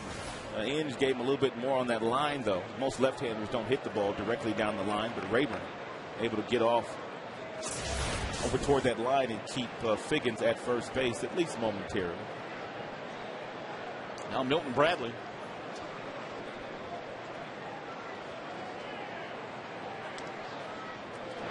Really hasn't been too many bumps in the road tonight for Verlander. They got a couple of runners on in the 4th, but couldn't score. Bradley has a walk and a strikeout. I don't think Verlander will pay all that much attention to Figgins. They're down by 6. And I guess if he runs, he just runs. That was close. We told you earlier that Verlander has very quick feet. It's one of your better pickoff moves for a pitcher that's right-handed in all of baseball, especially his size. But when he does decide to go home, you can steal a base.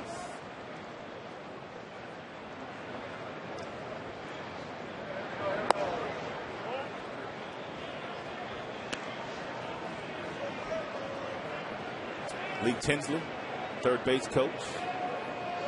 Mike Brumley, first base coach.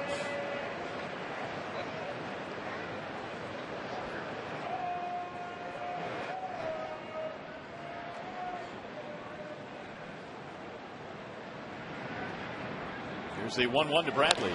Rolled foul. Looks like Figgins wants to run.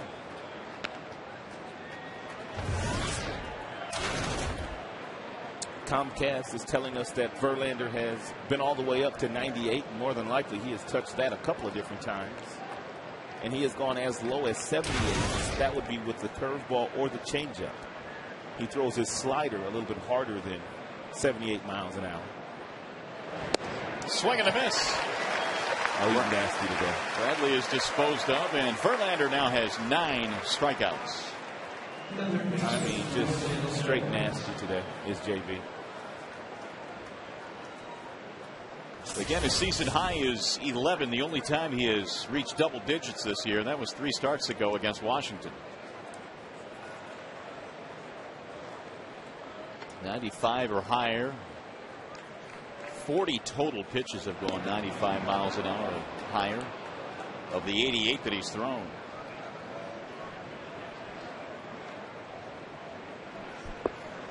Tigers are going to have this guy for at least the next 5 years. Verlander signed a real nice long-term deal before the season started.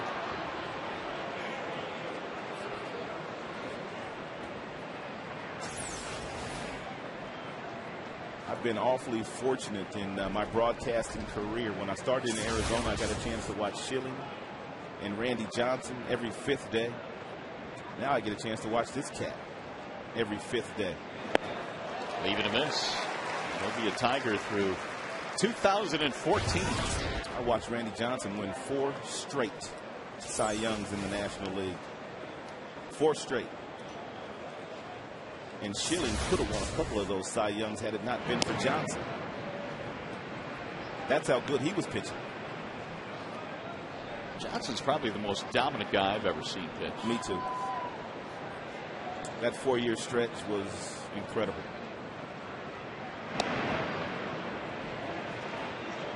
That last swing and miss that Lopez took was another slider. Verlander very comfortable with that slider here today against these right-handers.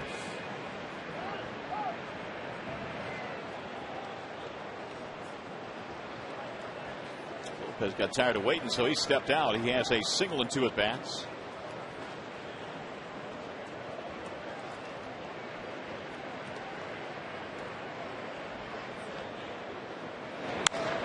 Driven foul down the left field line. 0-2 on Jose Lopez. Last year was their club leader in RBIs with 96. He also belted out 42 doubles, which led the team. Didn't really walk a whole lot. In fact, he came in only 13 walks all season long with better than 300 at-bats.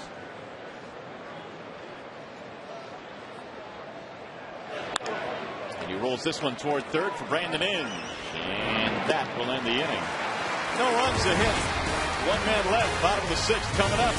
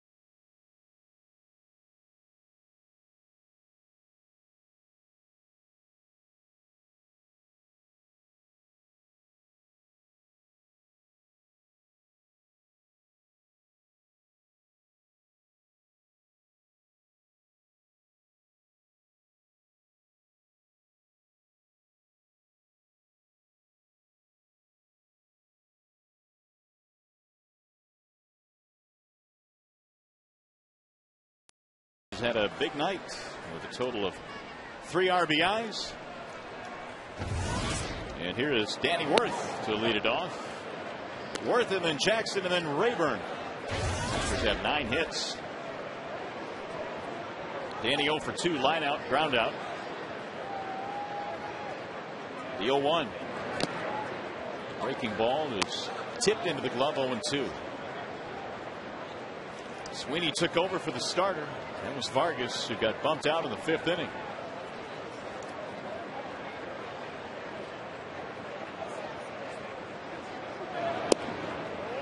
Ryan first got to the big leagues with Seattle back in 2003. Then he went to San Diego, then Japan.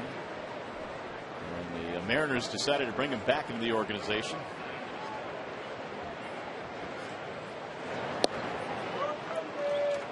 And that's it for Worth. He struck him out looking, one gone. Quite a few guys in this ballpark played in Japan. I played in Japan. You're talking about Sweeney playing over there, and the Mariners have a couple of coaches on their staff that also played in Japan. Ty Van Berkeley was a teammate of mine in Hiroshima when we played for the Carp, and Alonzo Powell had a really nice career in Japan. He's their hitting coach. As a matter of fact, Alonzo Powell, when Ichiro was winning batting titles in the Pacific League, Alonzo Powell was winning batting titles in the Central League over in Japan. Austin Jackson, the batter. Sweeney played for the Nippon Ham Fighters. One of the all-time great nicknames. Of course, Carp is not bad either. That is hit toward right field, slicing away from Ichiro, and back out of play. Chunichi Dragons.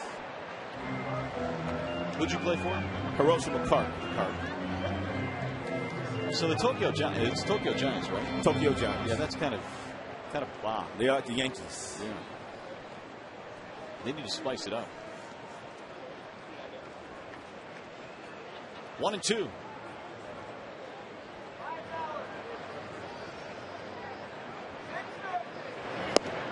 A little bit low, 2 balls, 2 strikes. By the way, I ran into a guy before the game today who was seeking your autograph and wanted to know my opinion on whether or not you would sign a still photo of you chasing that pitcher in his hand. I said, sure he would. Line straight to third, 2 gone. And you're right, I would have signed it. I know you would. You wouldn't turn it down. Hey, as soon as the game ends, our coverage continues with Tigers Live here from manager Jim Leyland and the players. Plus, we'll have a breakdown of the game and show you all the highlights. Tigers Live from the Call Sam Studios immediately after the game here on Fox Sports Detroit. We'll bring up Ryan Rayburn. Ball outside to Rayburn. How many times would you say you've seen that video? Oh, Lots. Lot. Yeah, a lot. And we see it on the road a lot these days. Seems like every time we go on the road, someone wants to dig it out. And they usually do. And bring it up. And that's going to drop right in front of Gutierrez. 2-out single. It's good to see Rayburn's bat perked up. Rayburn's starting to swing the bat a lot better last few weeks. So Ryan has 2 more hits tonight, and he continues to swing that hot bat. Here comes Ordonez. Leland's always talking about how it will take an entire roster of 25 guys to win a championship. You can't have the same 3 or 4 guys do it every night, as good as Ordonez and Cabrera and Bosch have been. That's drilled again to the gap in left center, but Saunders will get over there to cut this one off. That's all for the Tigers in the 6th. We go to the 7th.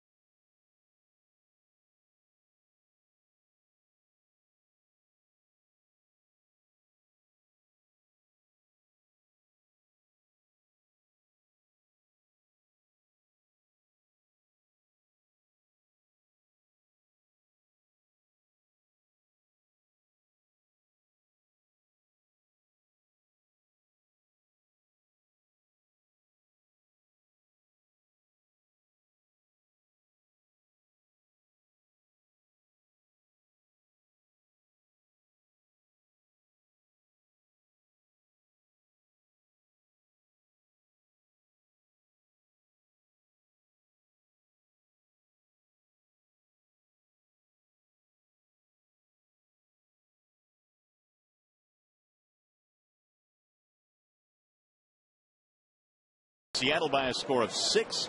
In front of a huge crowd again here tonight, better than 32,000 fans.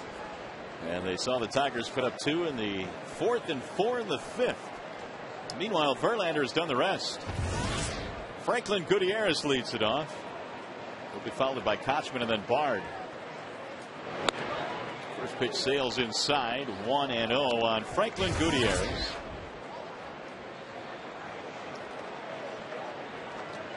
Pop up and a ground out. Don Kelly, meanwhile, takes over in left for Ryan Rayburn.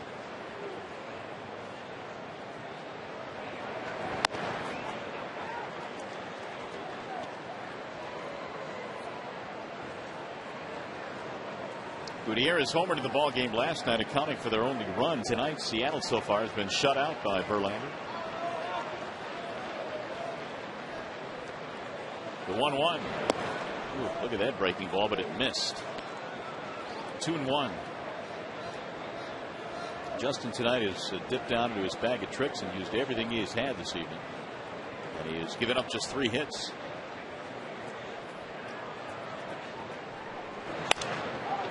Soft line drive to second. Deanne reaching to make the catch. 1 out. Now Casey Kochman.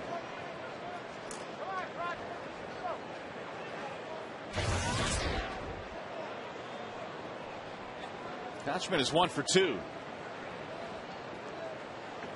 We're talking about his struggles offensively, but with the glove, he has a consecutive errorless game streak of 242 going, which is a major league record.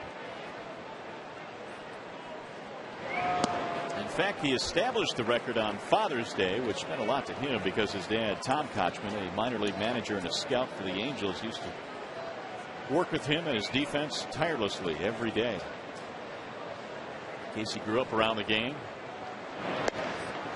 In fact, he said his dad would stand at third and hit him line drives in the dirt to simulate balls that he had to pick out of the dirt. He would then do it at short, then do it at second. And that helped him become a really good first baseman. This Mariners team, they've committed quite a few errors this year, and they would have a whole lot more if it wasn't for Kochman in the way that he can pick balls out of the dirt. He has saved the left side of their infield a few times. And he is waiting on a 1-2 offering.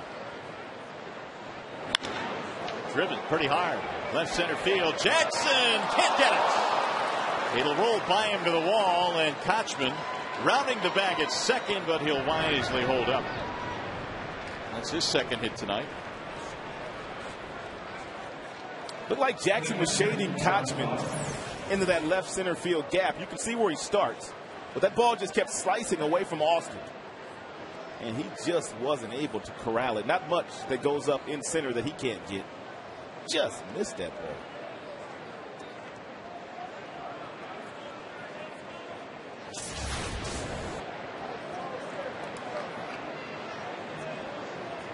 So that's going to bring up Bard as the Mariners trying to get on the board here. Just their 4th hit of the game.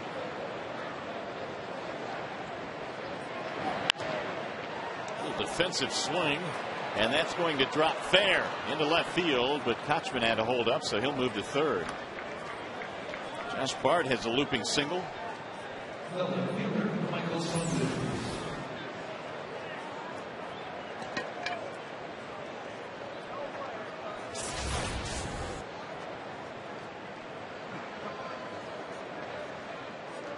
Five hits for Seattle. We got Michael Saunders. So what you gonna do tomorrow? What you gonna cook on the grill tomorrow? And what's your specialty when you do get on that grill? My specialty is having someone else cook for me. Come on, you gotta do it on the grill. That's my specialty. Ribs are good on the grill. Ribs. I love shrimp on the grill. Steaks, of course. How about you? I like all of that, but I've been invited out tomorrow over a buddy's house, so I'm gonna go eat his food. Nice. Drink his beverages. Well, 4th of July is always a fun time. Hopefully it'll be a Tigers win tomorrow. We can go home and celebrate, have a nice evening. Tough opponent down the hill tomorrow, though, for the Tigers and Cliff Lee. The 0-1. Now, are you a charcoal guy or are you a gas guy? No, I got to be charcoal. Yeah, it tastes better. Yeah, it tastes better. But I won't lie. Our grill at home is a gas grill. It's much simpler to hit a couple of buttons. It's a lot quicker. It's a lot quicker. But the charcoal just makes it different. It's totally different. The 1-1. There's a strike called, 1 and 2. How about you? Got any special barbecue sauces that you? My dad had his own little recipe, you know, and before he passed away, he finally kind of gave it to me, you know, and I kind of watched how he made his barbecue sauce, and I kind of make my own barbecue sauce. I buy something from the store, then I put it in there, then I kind of doctor it up a little bit with a little lemon and a little brown sugar and a little vinegar, gives it a real nice flavor. Slow roller, Guillen, tough play, no play. And a run will score to make it 6-1. For the longest time, my dad would not give that recipe to anybody. Really? Finally gave it to me. Now, can you make it as well as he used to? Well, probably not as well, but it's pretty good. So the Tigers now get on the phone, get the bullpen working here because Verlander's over 100 pitches, 104 to be exact. Here comes Rick Knapp. And Seattle's on the board to make it 6-1. Still only 1 out.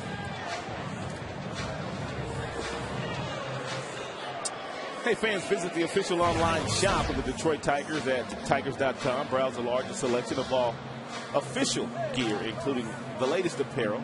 And get your gear from the official source at the tigers.com shop. Accept no substitutes. So a little bit of trouble now for Verlander for the first time in this game. The Mariners have runners at first and second, and a run in. Russell Branyan is checking in now. Wilson due up, will not bat. Branyan will in his spot. Well, if you're down Wakamatsu, you got to take one swing with your big boy to see if he can hit you a 3-run home run. That's exactly what they're looking for here. Branyan doesn't hit many singles, and he's got a lot of power.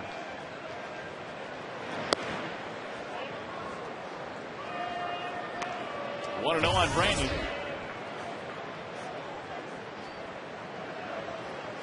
Bullpen action for the Tigers. Schlereth is the lefty. Perry is the righty.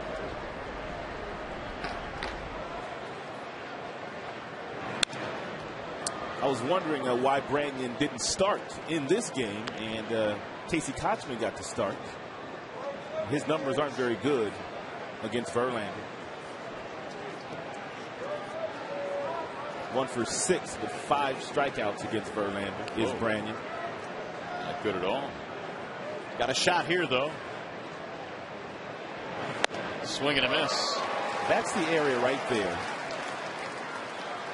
If you throw about 92, 93 to left-handers and you can get the ball inside around the belt buckle, most guys can't get to this pitch.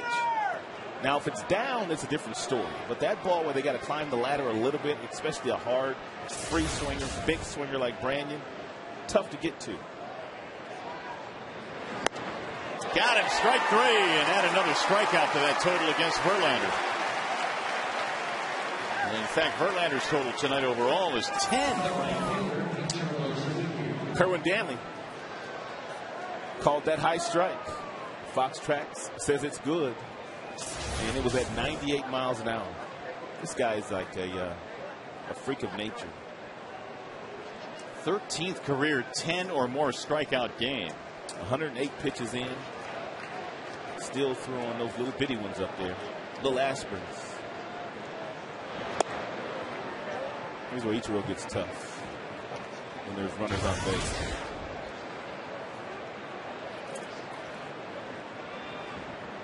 Ichiro tonight is 0 for 3, relatively quiet in this series. 1 for 7 for their talented leadoff man.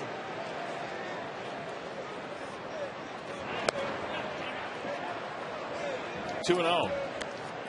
I thought that Ichiro was the most exciting leadoff hitter in the game until we went to New York and had a chance to watch Jose Reyes up close and personal for those 2 games where he got loose against us. The 2-0. Little chopper back up the middle. Worth going over. Going to be a tough play. Safe at first base. Worth did the best he could, and that's going to load him up. Ichiro is still good. He is still one of the more electrifying players in the game, and he gets tons of hits like these. But boy, I was impressed with Reyes those couple of games in New York. Well, let me ask you this. Would you take Reyes over Ichiro? Right now? Yeah. Yes. Really? Right now, yes. He's a lot younger. A lot younger. And that would be the only reason why I would take him over Ichiro, is the youth.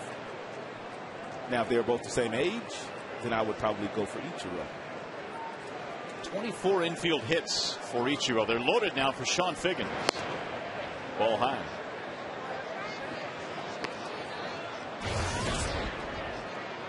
Figgins 1 for 3.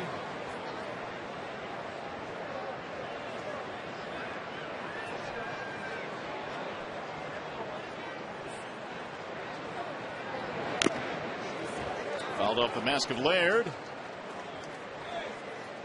1 ball and 1 strike. The Mariners here can make it really interesting with a base hit. It's a 5-run game right now.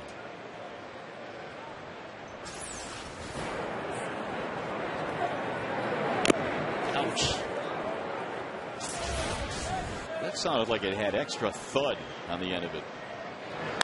Ground ball to second. Should get him out of the inning. And it will. So Verlander gives up only 1 run in the inning. They'll go to the stretch. Cabrera, Bosch, DeEtte coming up.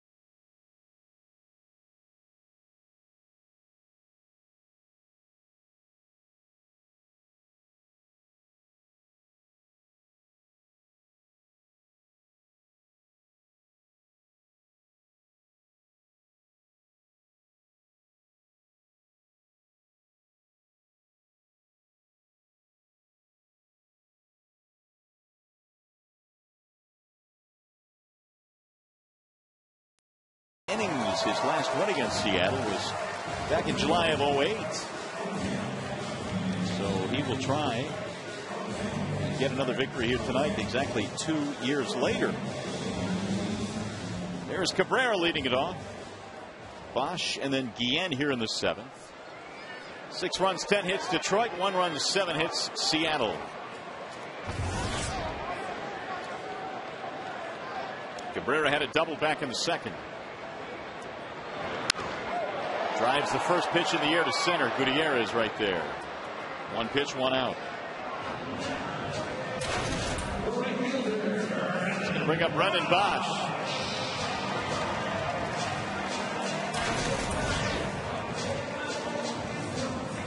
Two more hits tonight for Bosch, and that gives him 5 already in the series. We're not even 2 full games in. Both of Bosch's hits are singles. He has also scored a run. Speed on the outside corner, 0-1. Bosch just finishing up a .337 month of June.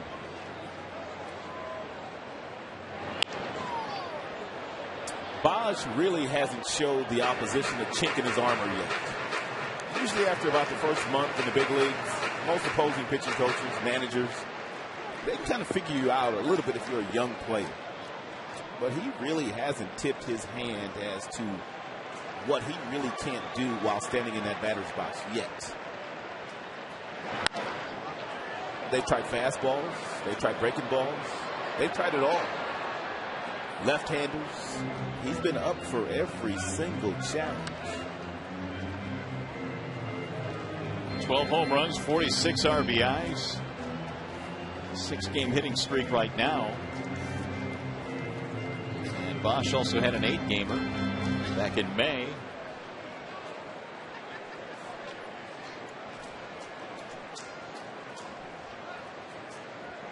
Oh, 0-2 on Bosch.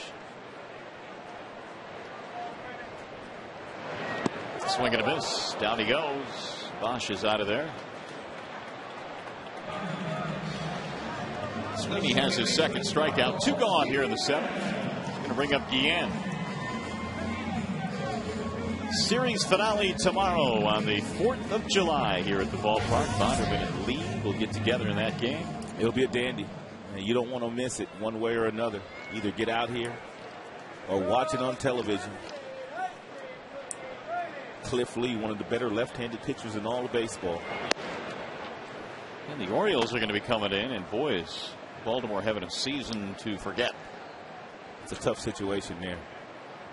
Tough situation. 24 and 55. They've been bad for a long time, too. Yeah, they really have. That's into left field. Should be a 1-2-3 inning. Saunders is there, and it is. Tigers go in order. We go to the 8th.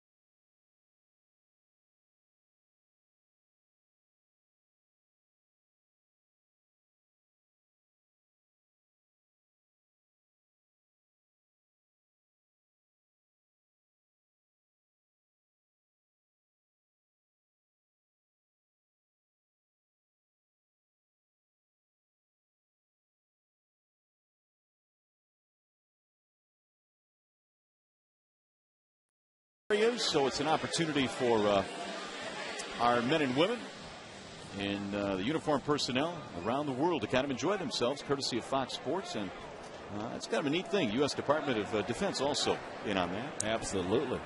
As we celebrate the 4th of July weekend, Ryan Perry will check in out of the Detroit bullpen. First time we've seen Ryan in a few weeks. He was put on the disabled list with a tired shoulder, I guess you could say. And with Zamaya being out for the season, it's going to be very important for Perry to pitch well out of that Tigers bullpen. There's no doubt about that. He's got the stuff to do so. And he has done it at this level. They've been giving Milton Bradley a steady diet of fastballs here today, albeit they are 96-mile-per-hour fastballs. The 0-2. Headed back to the seats. Kelly will cruise over back out of play. And the numbers on Perry and Toledo. That last pitch was too good. 0-2, 96 right down the middle. And you don't want to get hurt in an 0-2 count if you're Perry. 4 walks and 3 2/3. He had 4 strikeouts as well. We'll see what he comes back with here on his next 0-2 pitch. Lopez and then Gutierrez to follow. We're in the 8th. Tigers lead it 6-1. That's better. And now you can make it happen. Nothing but heat.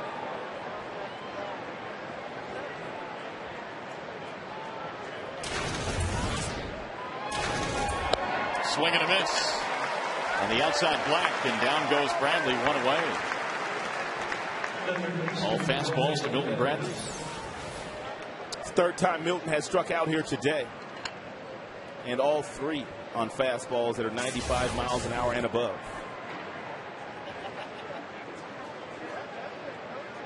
Here comes Lopez. It's 11 strikeouts for Tigers pitching here tonight. 10 of those by Verlander. 0-1 on Lopez.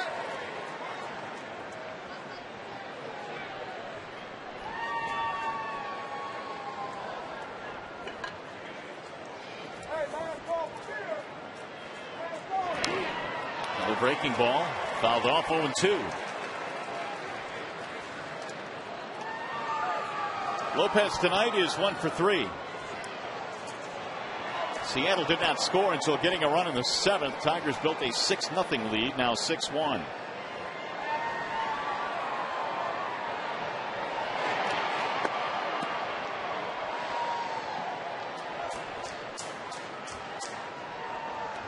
Perry was sidelined since the 7th of June. Tendinitis in his bicep, right shoulder.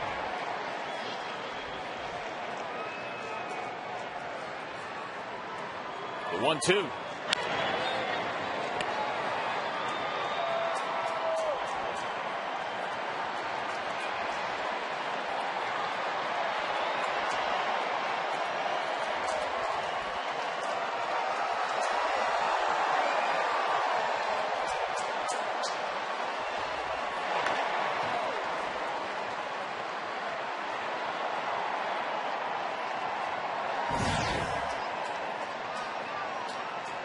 Franklin Gutierrez waiting on deck.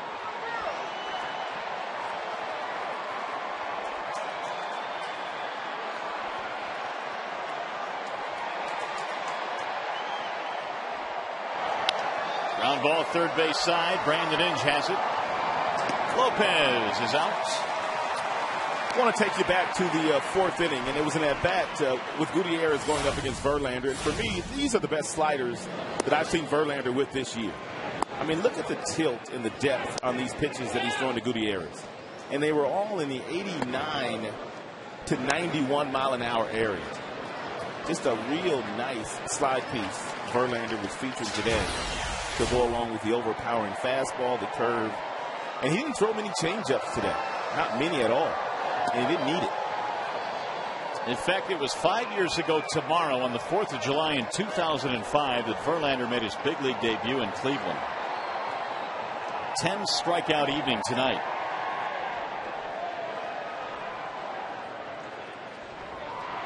Here's the 1-0.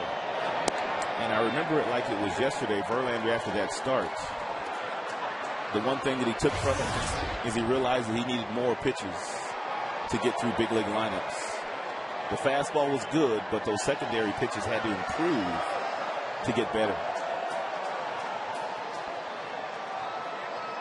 And boy, have they. 2-0 is low. 3-0 on Gutierrez. One above average pitch allows you to pitch up here. And 2 really allows you to compete. 3 allows you to win and dominate. Verlander's got 4 above average pitches, which is why he can dominate on occasion. So walk to Gutierrez with 2 outs. You bring up Kochman.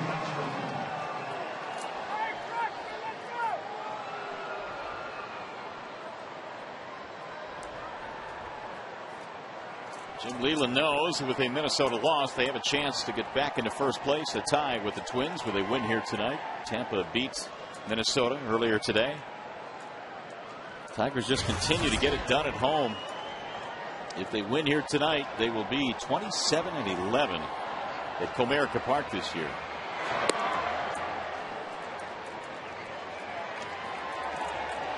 And now here comes Rick Knapp. Ryan Perry has lost his way after recording 2 quick outs.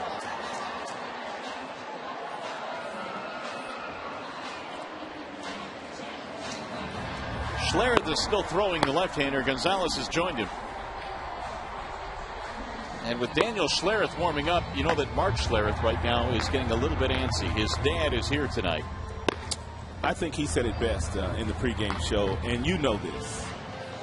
Whenever you played any sports growing up, I mean, it was okay. Whether you failed, succeeded, I mean, you could deal with that. But it is so hard to watch your own kids play sometimes, and when they're not doing well, you just feel helpless. There's nothing you can do about it. Well, that is for certain. You just feel helpless. I mean, you want them to do so well all the time. It is hard to watch your kids play. We'll see if Schlereth gets into this game. There's Daniel heating it up.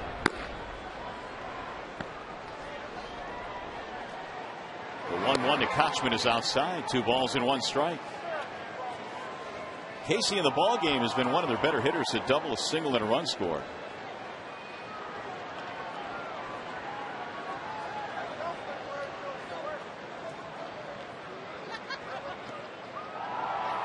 Here's the 2-1. Rolled foul, first base side, 2-2. Well, if the Tigers go on to win this game and Verlander gets his 10th win, he will have had 10 wins before the All-Star break 4 times in his 5 years in the big leagues. Back-to-back outstanding starts by Verlander and also Matt Scherzer. They both gave up 1 run. Bouncing ball right back in the mound. Perry will do the job. Kochman is out of there. 2-out walk is stranded. And we go to the bottom of the 8th. 6-1 Detroit.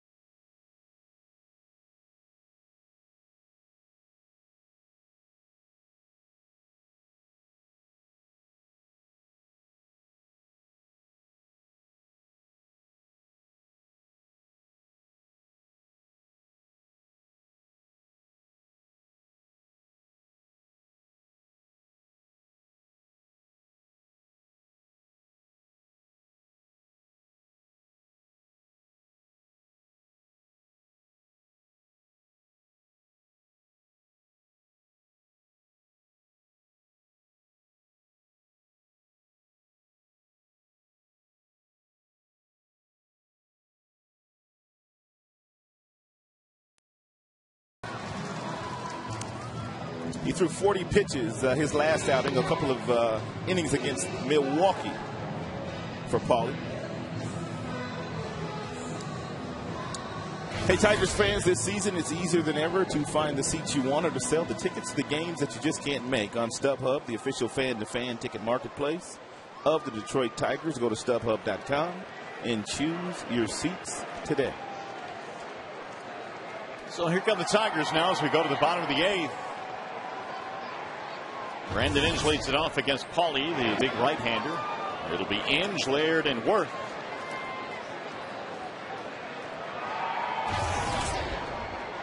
Three RBIs tonight for Brandon. Two of them came on a single with the bases loaded in the 4th, and that got the Tigers on the board first. That was a big knock, too. That was with 2 outs.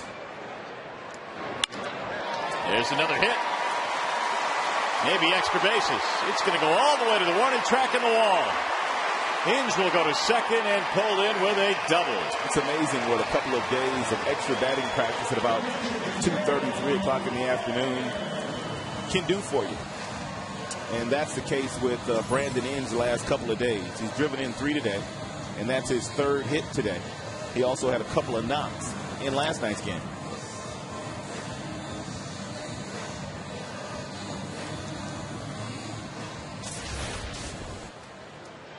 Tigers have their 11th hit.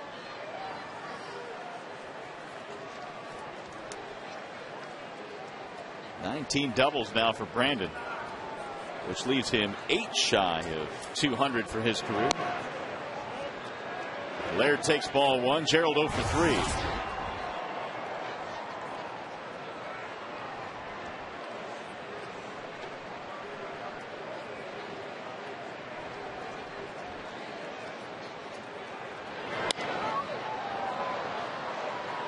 One ball, 1 strike.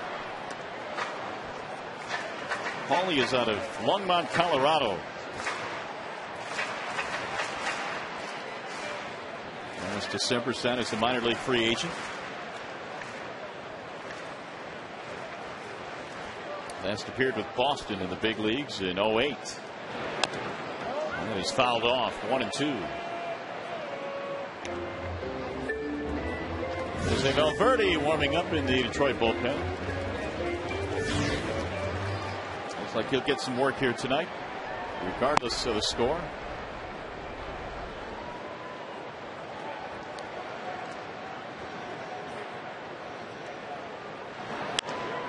Lifted in the air, shallow right center field, and caught on a slide by Ichiro. Don't know if he really needed to leave his feet, but it looked good, Ichiro.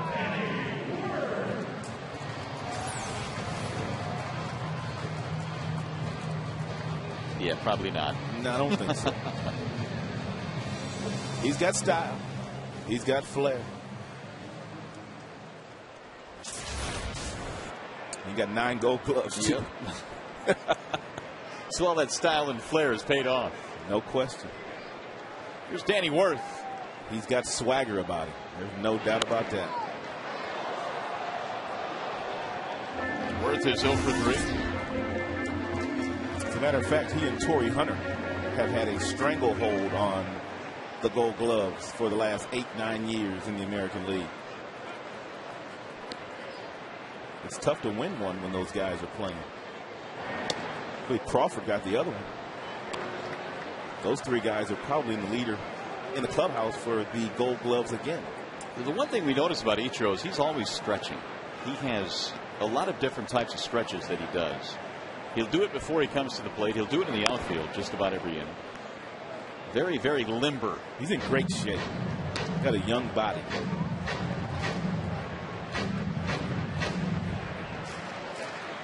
There he goes again.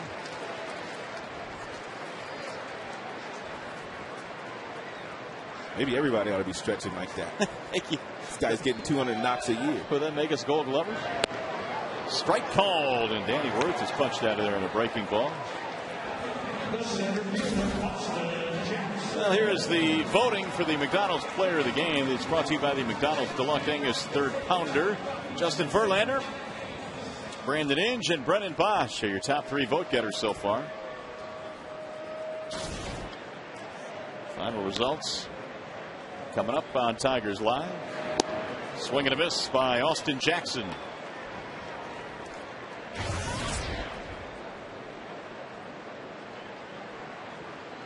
Infield single for Jackson in the 5th. 1 for 4. 7-game hit streak now for Austin. Rolled this one to the shortstop. Josh Wilson on the job. And that's all for the Tigers. They get a leadoff double. Failed to score him, though, and we'll go to the ninth.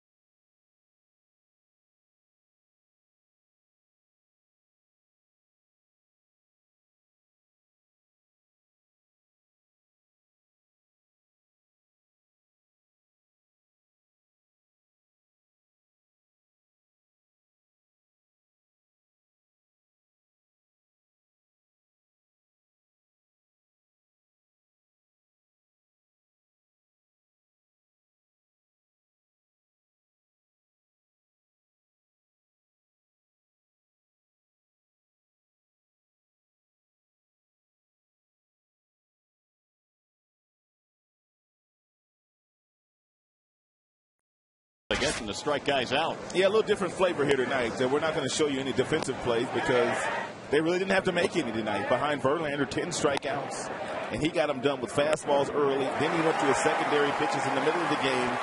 And then when he went back out in the 6th and 7th, he was going that 96, 97, 98 mile-per-hour fastball with regularity. Boy, is he good. Verlander now 3 outs away from getting a victory. It'll be Jose Valverde trying to put this one in the win column for him. He's pretty good, too. Josh Bard leading it off here in the ninth. First pitch outside. Tigers have 11 hits, 7 for Seattle. 18 of 19 in saves, in save opportunities. The earned run average is tremendous. And the opponent's batting average is 102 against Papa Grande. I think the Tigers realized what they were getting when they got this guy. Do you think they thought the numbers would be this good? No. And I don't think any other team in baseball did either, or he wouldn't have been on the free agent market as long as he was. He would have been the first guy pulled off if general managers would have thought he would put up these kind of numbers. Stifling numbers for Valverde. 1 and 2.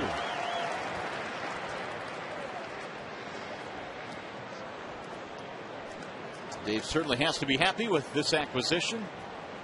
Well, the market was kind of soft this year for closers, and there was quite a few closers out there. And Valverde just happened to be there in January when, you know, the Tigers had a little bit more extra money to spend, and they were able to get him. 2 and 2. I'll tell you this much, it's a nice luxury to have a guy that can go out there, and no matter what the situation, whether it be one of these types of situations where it's a no save or whether it be a 1-run lead, he seems to be as efficient in all situations. And I haven't seen anybody hit that split finger fastball yet. Well, there's the strikeout, 1 away. And there it was again.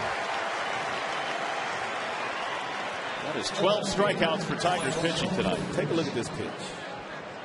I have not seen anyone center this pitch this year. Tombolina.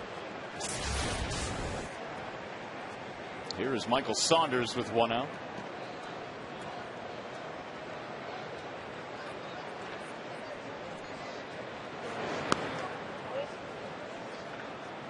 Saunders' infield single provided their only run. That was in the 7th inning off Verlander.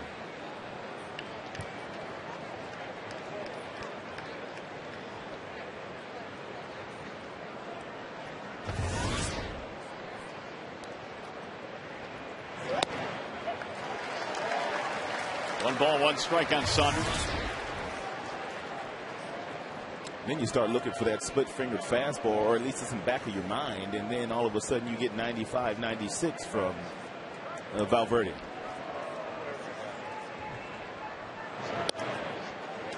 Good pitch that just missed. 2-1.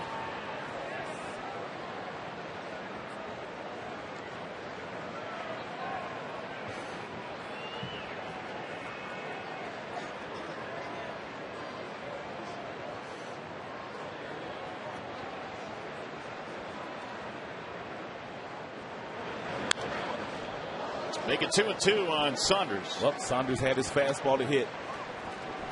It's over now. Here comes that splitter.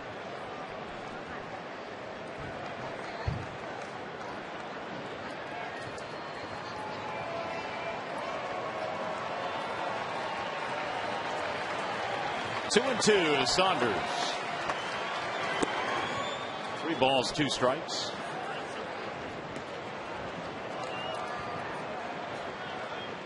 Josh Wilson would be next, or will be next. That's another thing that Valverde does. In this count, 3 balls, 2 strikes. He has enough confidence in that splitter to throw it over the plate, but he missed there. 1 out, base on ball. Saunders aboard. Now let's see what else is going on in the Central. We told you that Minnesota lost to Tampa, and Texas is leading at home in the bottom of the 6th against Chicago. What, does Texas have enough? I really don't know. Do they have enough? They are 3.5 games in front of the Angels when play began today. They got enough offense. Pitching, not so sure. That Angels team, no matter what they go through, Mike Sosa still has those guys in the hunt every single year. Every year. They find a way to get it done, that's for sure. They lost Lackey and Figgins in the offseason. They didn't re-sign Vlad Guerrero. They lost their first baseman, Kendry Morales, to a broken leg, and yet they just keep on rolling. They had Ibar out for a while as well with an injury. Another thing to consider about Texas is their closer is a rookie, albeit a very impressive one, in Neftali Feliz, but he is still a rookie. He didn't phase the Tigers. He did not phase the Tigers when we were there. 1-1 with the runner going, and no throw. 2 balls, 1 strike on Josh Wilson. I don't remember exactly what his numbers were, but the Tigers stressed him out for a couple of days in that series in Texas.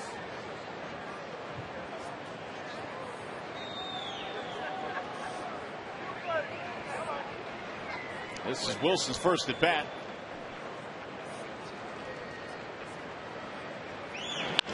And a bouncing ball. Danny Wirth will throw him out. 2 gone, move the runner to third, and it's going to be up to the leadoff man, Ichiro.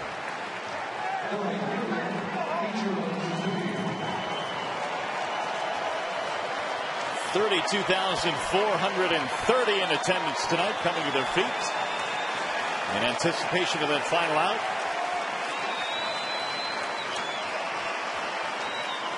Tigers trying to get their 11th win, make it their 12th win, their last 13 at home. Ichiro had an infield hit of the 7th. His only hit tonight.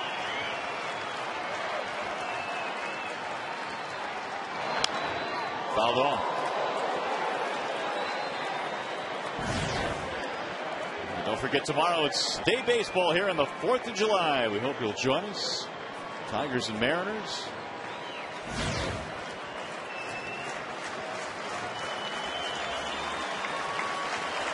Tigers live at 12:30 tomorrow. Bonderman will throw for the Tigers against Cliff Lee. Tigers Live pregame tomorrow, huh? They're making John Keating work on the holiday? Oh, absolutely. It's a special holiday edition.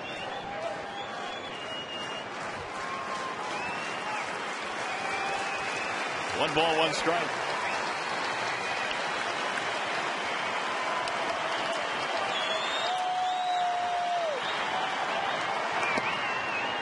Two and one. Valverde started the inning by striking out Bard. He gave up a walk to Saunders. Wilson grounded out. Ichiro trying to keep it going.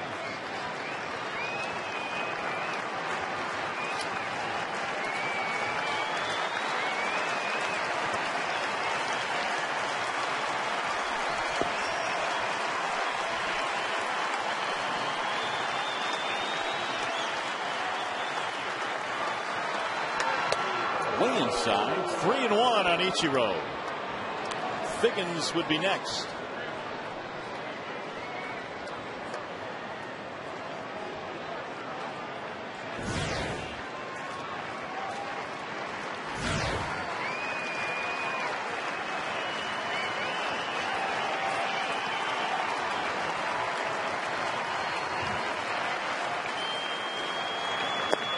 And he lost in ball 4. That is the second walk in the inning for Valverde. So it's still going here for Seattle. They are still alive.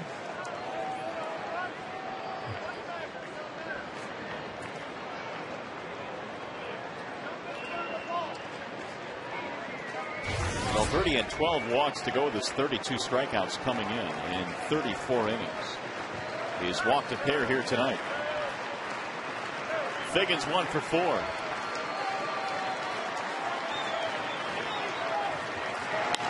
Line drive caught by Brandon Inge, and the Tigers win it. He hit it right at it. Tigers make it 2 straight over Seattle, and they jump into a first-place tie with Minnesota in the Central. So it's turned out to be a really good 4th of July weekend so far. The Tigers have won the first 2 in this series against the M's. A whole lot more coming up when we come back. Our final score tonight, 6-1 Tigers. Stay with us. We'll be back.